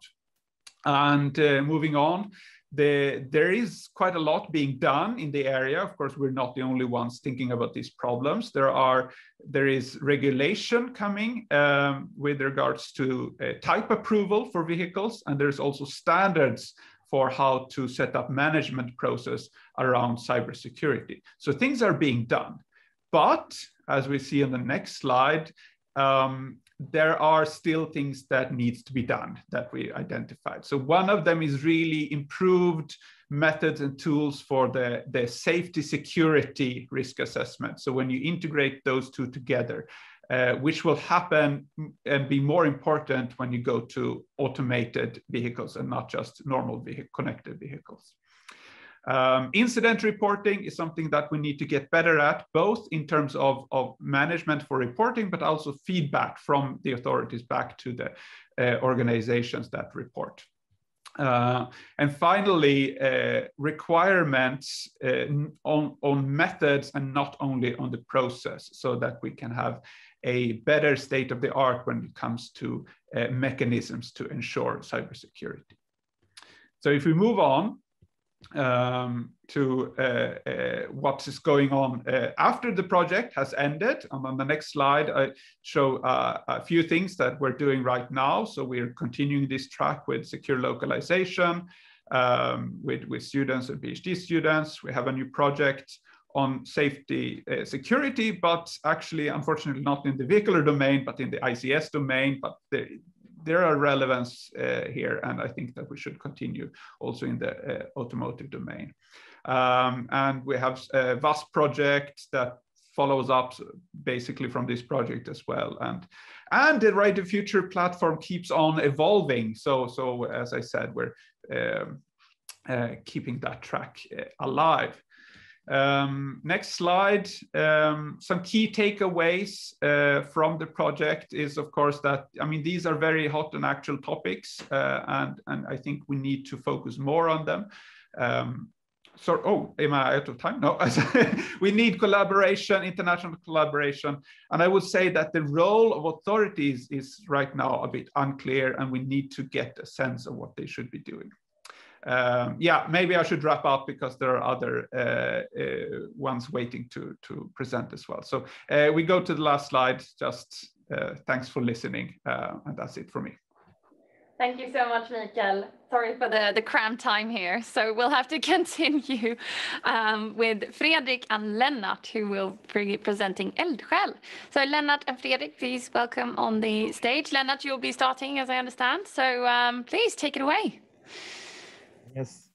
Well, first of all, thanks to Drive Sweden for including us and for a great webinar so far. Very interesting. As mentioned, my name is Lennart Persson. I work as the head of office at Trivector, and I will be presenting together with Fredrik Larsson, who's the manager for analysis department at the Urban Transport Administration. We can move on. Next slide. There are two purposes of this project, Eldsjäl. It's one of the topics are to analyze how self-driving vehicles then will affect the transport system and then, of course, our city. And that's by modeling different scenarios. And the other purpose is to have a dialogue with the residents in the city. And that's concerning then which preferences do they have about using these self-driving vehicles, and of course, get to know a little bit more about their views on the effects of the self-driving vehicles. We can move on. It's a collaboration then between 5 stakeholders. It's the urban administration at the city of Gothenburg. It's Trivector, where I work. We have worked with the modeling part in Eldsjäl. And we have Västtrafik, who is responsible for public transport in the region of Västra Götaland. And we have K2, is the Sweden's National Center for Research and Education on Public Transport. And of course, we are using and collaborating with the PTV as well, who have Visum and have this module, the MAS modeler, which we have used. Next slide. Yes, in this study, we have 2 types of self-driving vehicles, rideshare and car share. Rideshare is when you ride with other people and you have to accept a detour during the ride. Car share is when you share the car with other people, but not the ride. You travel by yourself or with the people you know. On the next page, I will present the different scenarios that we have simulated.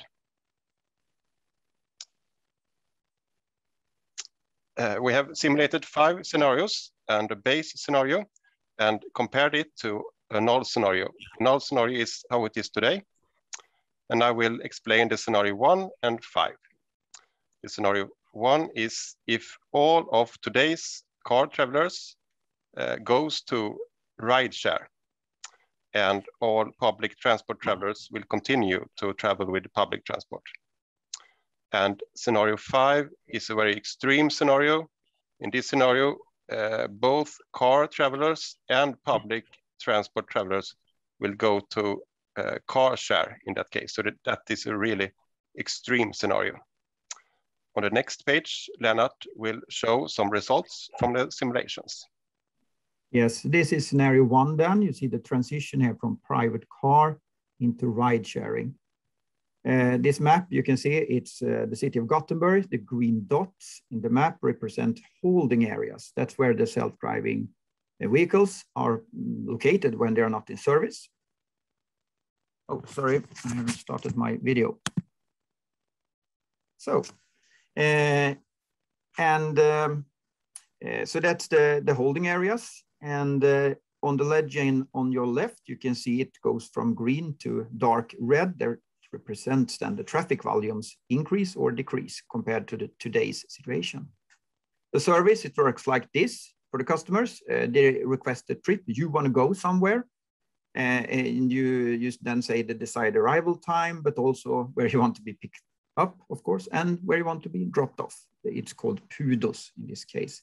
And based on these requests, the service provider plans the journey and proposes a specific trip for you. The results then in scenario 1, when transferring from private car to ride sharing, there is a severe reduction on traffic on the major traffic routes. The relative reduction on vehicles are 80%, so it's an extreme scenario, as Fredrik said, compared to today's situation. But we can also see in the map, there's an increase in traffic at some of the outer parts of the road network. And that is because we have more empty running vehicles. They have to go there to pick up people, and they have to go away down to pick up even more passengers.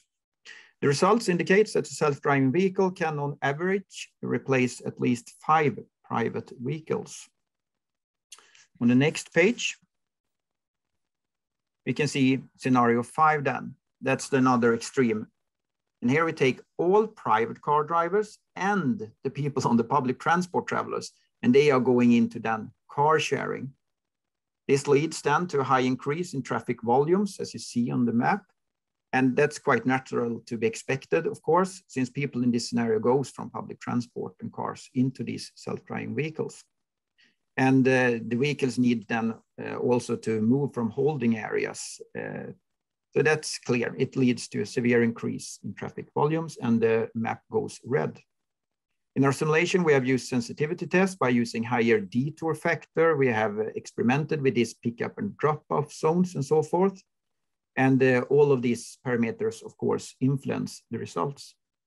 In conclusion, this work package, where we have used the modeling tool to explore the potential in different kinds of scenarios using both car and ride sharing.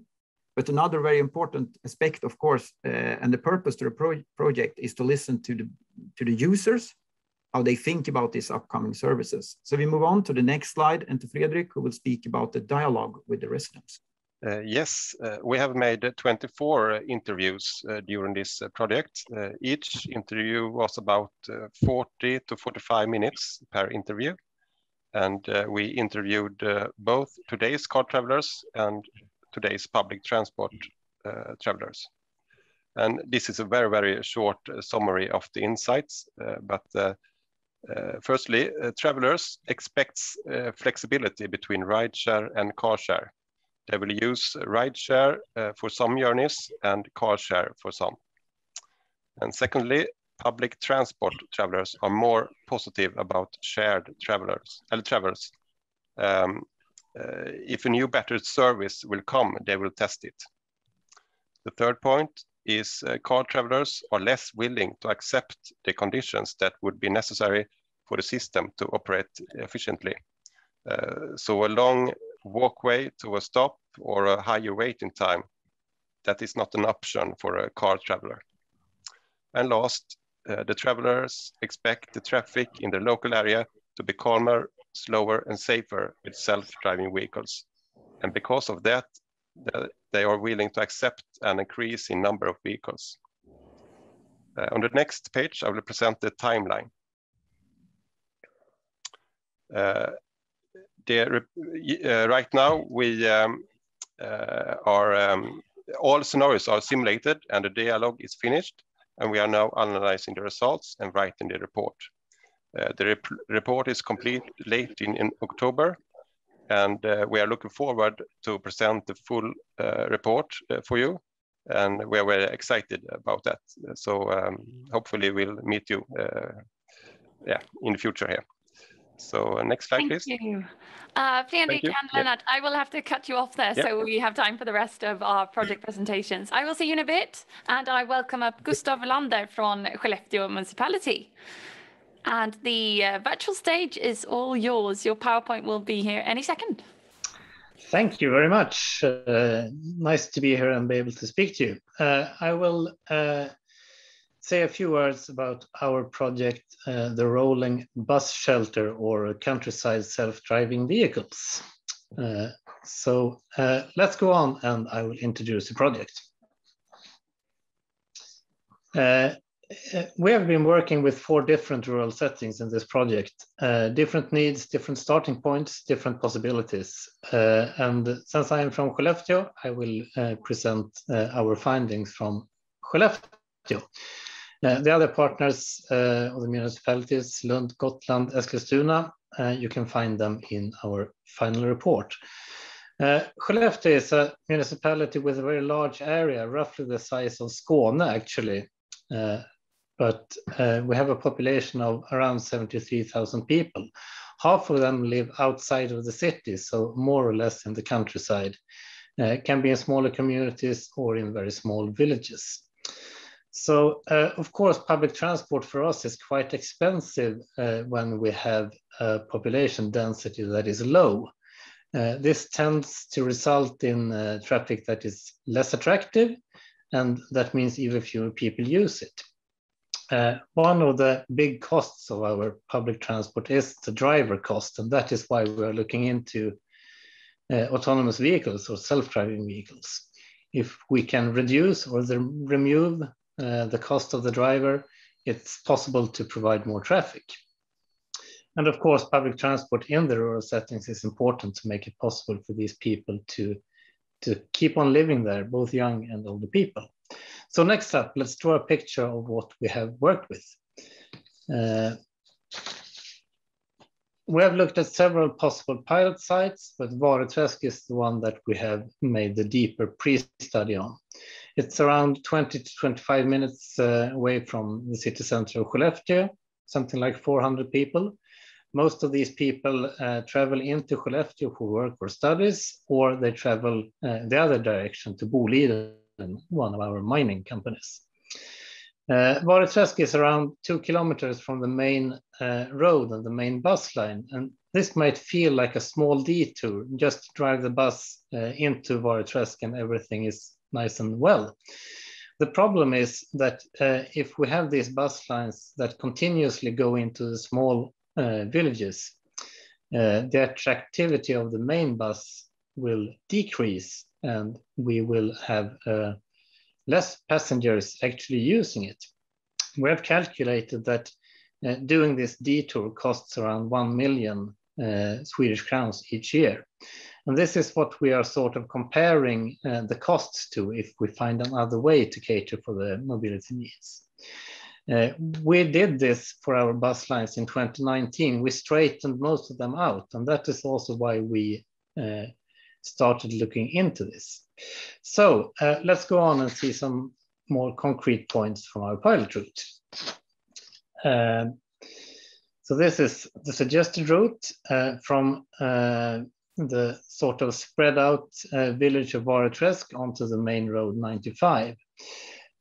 Walking or riding a bike this stretch of road is not really attractive. It's a small road. It doesn't have lighting all the way. But more importantly, the bus stops that connect Vareträsk to road 95 is not really pleasant. In fact, the bus westbound to Boliden doesn't even have a real bus stop. So what we're thinking is that an autonomous shuttle going from Vareträsk out to the main road could provide safe, weather-sheltered transport, and it can also be a safe place to wait for the main bus. That is why we call the project the Rolling Bus Shelter. So let's go on to some conclusions. When looking at this, we see that a main issue is that a shuttle or an autonomous bus needs to be able to connect to the main bus line in a safe way. In Vareträsk, that would mean that we need to make improvements to the bus stops. It needs to be a safe place to stop or to cross the road. This is sort of a main hurdle, and we see that this is a hurdle that can be found in other countryside settings as well. It's hard to solve this just by improving the vehicle technologies. What we also have found is that some parts of these roads in the countryside, they lack objects for the bus to navigate against. This is an area where we see that the technology really needs to improve. It's not viable to put up reflective signs or put up objects just for the sake of an autonomous bus navigating against them. A dedicated parking spot and a charging spot is something that is needed. We don't see that as a big deal. Usually in the countryside, you can find places to put the bus over the night. That's not a big issue. However, if we want to have this technology to make sense over longer distances, the shuttles need to be able to drive faster. Around 45-50 kilometers an hour is what we are aiming for. And they need to be able to handle more complex traffic situations and changing traffic situations. For example, on this road we're looking at here, people put out garbage cans, there are snowbanks to handle, and this is what we really want to verify in a sharp pilot test. That is our next step. What we expect to see there also is that the systemic effect is where the difference really can be made on the countryside. The autonomous shuttles can help connect these villages to the main bus lines. But that also means that we end up in a situation where we need to combine state roads, private roads. So I hope that we can find ways to move on. We are ready to do pilots. Please help us. Thank you. Sounds great. Thank you so much, Gustav. And I will leave the floor straight away to Ingrid Skogsmo from VTI to tell us more about For All. Please take it away, Ingrid. Yes, thank you very much. So this project complements the others, and it would be a pleasure to take the next slide to start presenting the For All project. For All, that is really for all, like in inclusive mobility that gives access for all, which is one of the very many expectations we have on connected, cooperative and automated mobility. This is from the European Commission. We also have For All in Drive Sweden's vision, as was highlighted earlier today. Next slide, please. So it is interesting, and just to concretize what automated mobility is, when we discuss this, we use a use case, and that is the shuttle that Mikael described earlier today. So I don't go into that. The next slide, please.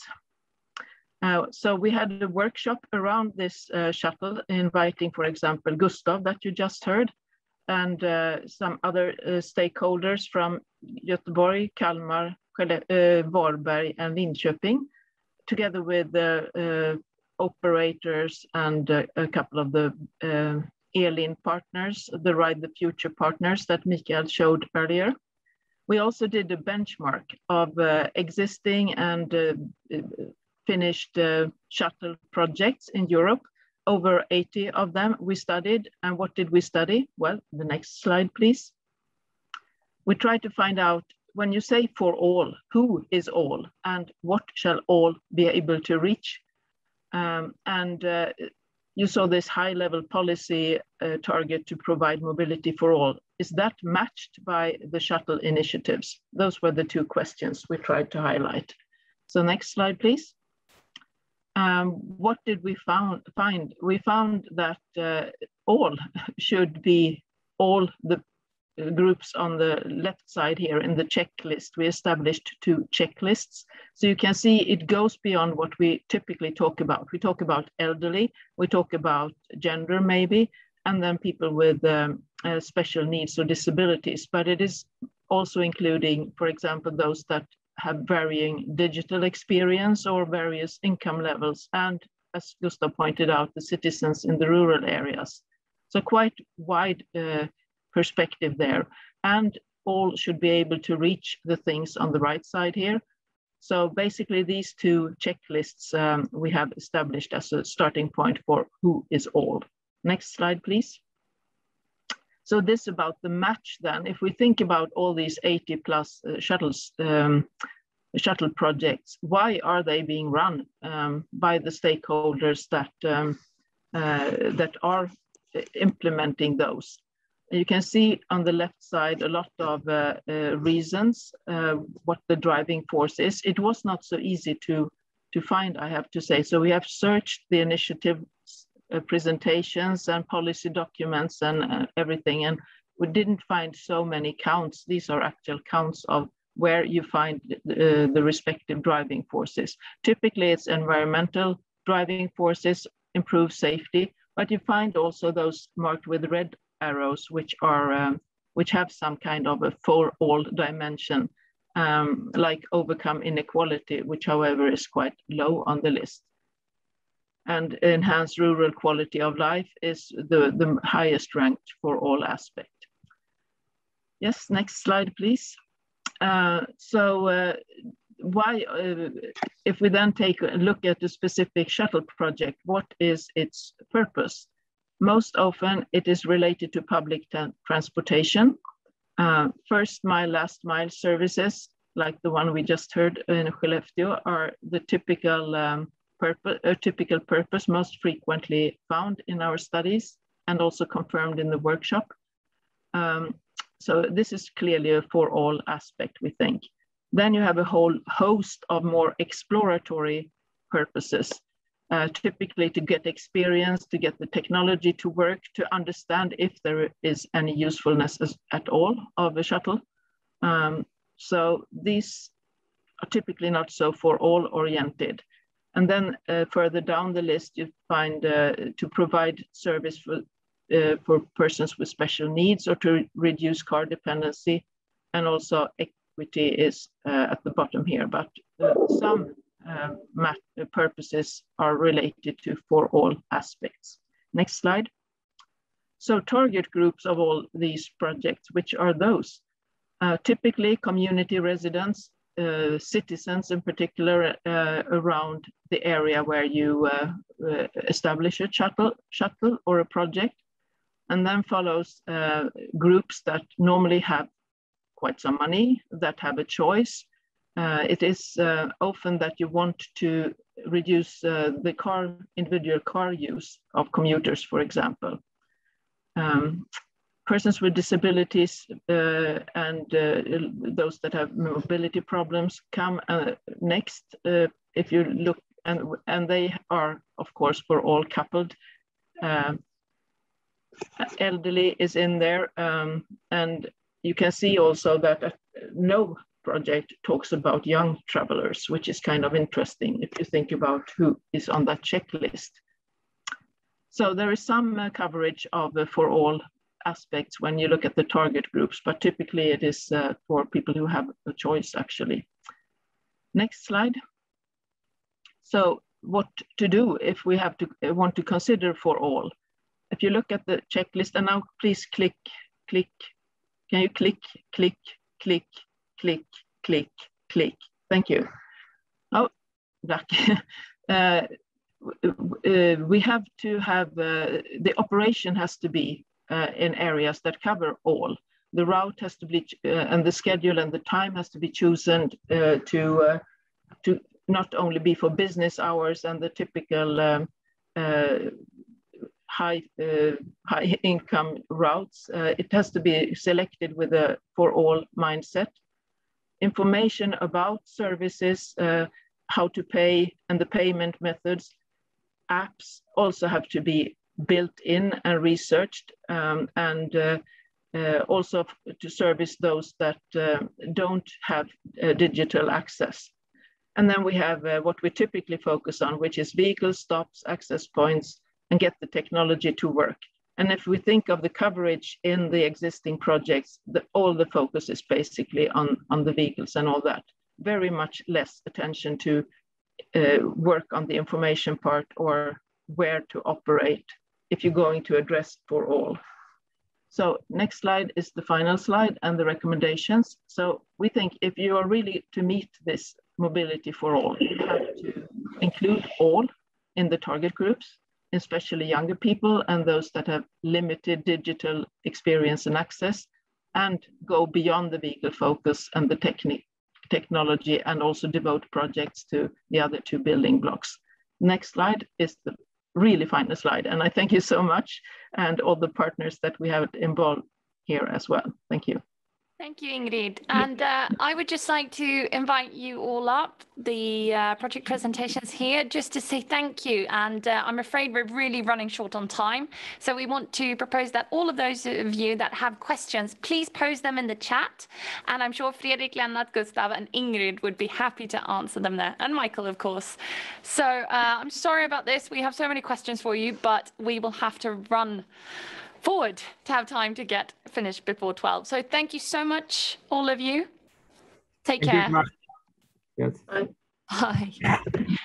Right, racing ahead. Now we move into the introduction of a couple of new partners, and I leave the stage to Malin. Yeah. Well, Drive Sweden is all about sharing, all about coming together, isn't it? So we're really happy to welcome some of our new partners. Aoki, Länsförsäkringar, and the International Road Federation. Please, I will ask you one by one to put on your cameras, and starting with you, Mara. Welcome. Hi, welcome as a new partner. Hi, please tell us about Aoki. And by the way, I just love your name. Thank you very much. Yeah, it's, by the way, in and out künstliche Intelligenz, so artificial intelligence. So that's right, random information. I try to keep the presentation short as we are running out of time right now. So my name is Mara Twickler, and since 2019, I've been part of the Aoki success story. I'm driving the expansion of Aoki in the European markets, and right now also the Nordics. And with my team and Aoki, we are a Deutsche Bank company, and since we are a public expert, we also try to improve the mobility in rural and suburban areas with different kind of products, so such as mobility analytics, on demand, and autonomous driving. But I will tell you in a couple of minutes. So next slide, please. Since we are a public expert, we identify different kind of major challenges, and we have heard many of it today or this morning already. So I will keep it short and simple. Yeah, you know, especially in rural areas, there are big buses go around or driving around, and the capacity is not used wisely or efficiently. So we can do something against it, and to improve the mobility from user perspective, but also from the operator perspective then. Next slide, please. Therefore, we have different options. So we have traffic planners in our company at Aoki. So we are able to analyze your specific area with mobility analytics, which means that we can identify any white spots actually where you cannot go to via public transport, and also the frequencies and so on. So we can definitely plan you some good offers for new mobilities, but also for the existing mobility services, so or public transport, and we can create a more efficient public transport in the end then, and discuss together with you where there are some options we can optimize in the end. And on top of this, we are also having a platform which is the operating system, and where you are having the passenger app where you can actually book your ride as a passenger, and going there to the bus or somewhere else, so a digital bus system kind of. And you can also in the background, there's an algorithm which you can really individually adjust for your needs then. And this platform actually also works for autonomous driving, and we have different kind of autonomous driving projects on the road already. So this is really like a big step for public transport, as you might know this already, as we have heard this morning as well. Next slide, please. But giving you a quick update or overview about our company, so what we are, where we are, where our projects are. So in total, we are right now having 64 projects on the road in Europe. So we are the market leader of the German-speaking markets already. And right now we are expanding, as I said, to other European markets, and we have already entered 6 countries in total, and we will enter more by this year already. So yeah, you can be excited what's coming next. We had 800,000 passengers already in our transports, and we are in 90% of our public transport systems. We are integrated into existing public transport, and especially in the rural systems and suburban areas. It's really key for a good, oh, I'm running out of time, sorry, but the next slide, final one then, gives you an overview where we are and how our platform actually looks like, kind of. So we are a white label approach. So this means that we are working together with any kind of PTO, PTA, and you get your log into your white label app then in suburban area, rural areas, and for autonomous driving. So we have really focused on the integration of public transport and want to have an improvement of the public transport in the end. Okay, thank you very much, Mara. That's a nice overview. I'm sorry we're running out of time, but we're really happy to have you in the collaboration. And please, members, reach out to Mara. And Håkan Eriksson, Länsförsäkringar, please. Okay. Hello. Hello, welcome. Tell Thank us, you. why did Länsförsäkringar choose to be a partner in Drive Sweden?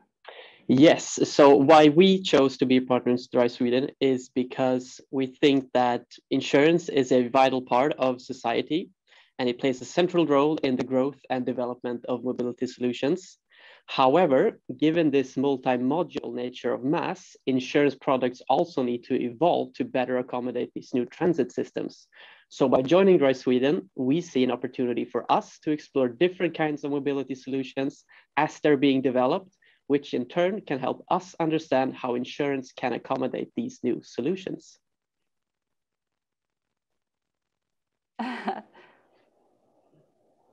Okay, we are really happy to have you with us.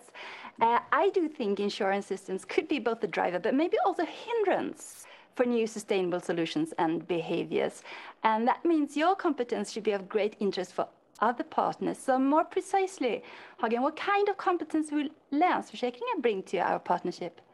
Yes, so loss prevention and sustainability are important topics for us, but we also want to emphasize our nationwide local presence, which gives us an understanding of societal needs, not only in larger cities, but also on the countryside. And this knowledge we think is of interest when trying to understand the needs of different communities to be able to create a mobility system of the future, not only for cities, but also for all citizens in the country. And of course, this is something we want to share with the Drive Sweden network. Thank you, and brilliant. And how will you start off your partnership? Right now, we're focusing on establishing a forum within our company group, which will be responsible for steering our partnership and the areas and projects we decide to engage in. We have chosen 2 thematic areas to focus on, which is business models and digital infrastructure. But that is all I can say for now. Anyway, we are very happy to join Drive Sweden and see this as a beginning of a very exciting journey. Thank you and welcome. Thank you. And now, last but not least, Gonzalo, you are an old friend of Drive Sweden, actually, now coming back in a new role. Welcome back, and please tell us about the International Road Federation. Yes, hello. Thanks for the introduction. So the International Road Federation is a membership-based organization, independent and not for profit. We are based in Geneva, Switzerland, and we have been operating since after the Second World War in a way to help the reconstruction of Europe at the time. We collaborate, of course, with the United Nations under an ECOSOC status since '51, since a lot of time. And if you do one click, we have pillars of activities that are divided in three.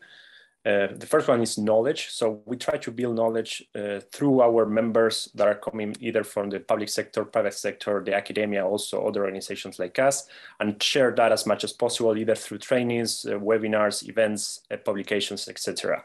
The second pillar is our connections. Of course, we have a large network of people around the world working on the topics we care, and we are eager to extend that as much as we can. And last is our advocacy work, which is really important for us, where we advocate for more sustainable networks of roads and also road safety, which is a key important issue for our sector.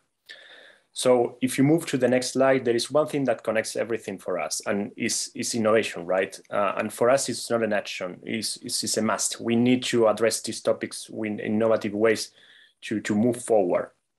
And the most trivial one will be on technology, right? And these are two examples on the screen that you see that we have been developing through the years on connecting and autonomous mobility. We have recently launched also a short document explaining our view on these topics. But this is not everything. We need to focus as well on materials, on diversity and inclusion. We need to make sure that the access to everything that we do is available for everyone. And last is sustainable, which is the topic of today. And let me share you what's our vision on this on the next slide, because I'm not saying something new here. I think everyone agrees that we are building this multimodal ecosystem and that is fully integrating. And I have heard that during this morning by many of the speakers.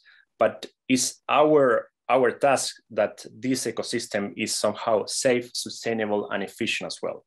And there is one thing that connects everything, that are the roads, actually. So on our point of view, on our sector, as you know, we are slow a little bit because roads are here to stay and they will stay for long. So everything that we do it in a slow way. So that's why we need to somehow start learning to do things in a different way. And that's basically what we are aiming here. And we are trying to impulse or try to incentivize the use of digitalization tools and new technologies, because we know much more today than we did in the past. So we need to leverage on that. And we believe that that will help on the planning and the design and the construction of roads, and will be a game changer because we'll allow a lot of things in the future. And coming to the last point, I wanted to share three actions that perhaps are relevant for the group today. Moving to the next slide. The first one is we are part of Sustainable Mobility for All, which is an initiative led by the World Bank, which is very big for the sector. And you see there are two examples of reports that we have that have been generated by the group. So I invite you to check out the website and perhaps go through them. They are very, very into the topic of sustainable mobility. So I think you will appreciate them. And there is a special event that is happening in the next weeks. It's a free training that is available for everyone that is tackling sustainable mobility from a policy point of view. So I invite you to check it out as well, which might be very interesting for you. The second topic I wanted to share is connected to the point I said before. It's about autonomous mobility. We are also organizing a training on that topic, trying to prepare a little bit our sector towards what's going to happen. And this is done in collaboration with Factual and EIT. And last but not least is our Young Professionals Summit that is going to happen at the end of the month. There will be a specific session on sustainability. This is an under 35 event, so I invite you everyone to take part of that. Thank you so much. Oh, thank you very much, and thank you, and welcome to the collaboration. And it's really interesting things that you are up and running. But your opinion, what's the most pressing issue for our transport system to actually become sustainable? And how can member-based organizations like IRF and Drive Sweden act to spur change? Yeah. Well, the most pressing issue for us is trying to understand people what's the issue and prepare them for what is needed, right? So capacity building for us is a very important issue, and we are trying to leverage on our knowledge and the knowledge of our partners and members, trying to spread as much as we can. And think that's key, right? You need to focus on the real problem, and everyone should be on the same boat. So that's the most pressing issue at the moment. Thank you, Gonzalo, and welcome back on board then. Josephine. Yes, Malin. What a morning we've had. Yes, right? It's been fantastic. And I mean, what the speed we've had these last few minutes. And just coming as a new to this platform, a new manager and director actually. But so much going on. I'm so inspired. And everybody really share their views, share their thoughts in a brilliant way. And thank you, everybody, for that. Very impressive, and I hope you were as inspired as I was. But we also have some more information, right? Yes, we do. I mean, now that everyone's been so inspired, we hope it's opened their eyes to actually take action. And we have a great way to take action through our open call, which we mentioned in the beginning of the program. And it's still open. I mean, we're available for a phone call or an email. Are you curious? Do you want to know more? Reach out to us. And you can see it behind us here. 2nd of November is the deadline. And as we mentioned, we have lots of possibilities for strategic projects as well. Yeah, and I heard many of you just help us. Well, help yourself. That's so come and make the appointments. Go to the websites that Josephine is talking about. We want more projects into the Dry Sweden platform. Yes, and we have something else exciting to say as well. We would love to announce a placeholder for our next Dry Sweden forum. And then we want to be live. We want to welcome you 26th of January here in Gothenburg. More information will be sent out, so please keep a lookout. Looking forward to that. And last but not least, please don't forget our exciting SME Showcase, which is also first time we're holding that today. It will be starting straight after lunch, and our partners will be holding pitching sessions, digital exhibitions, and discuss on how they plan on contributing to future sustainable mobility. So I think that's all from us, right? Yeah, thank you everybody for preparing and for sharing. Thanks. Take care now. Bye-bye.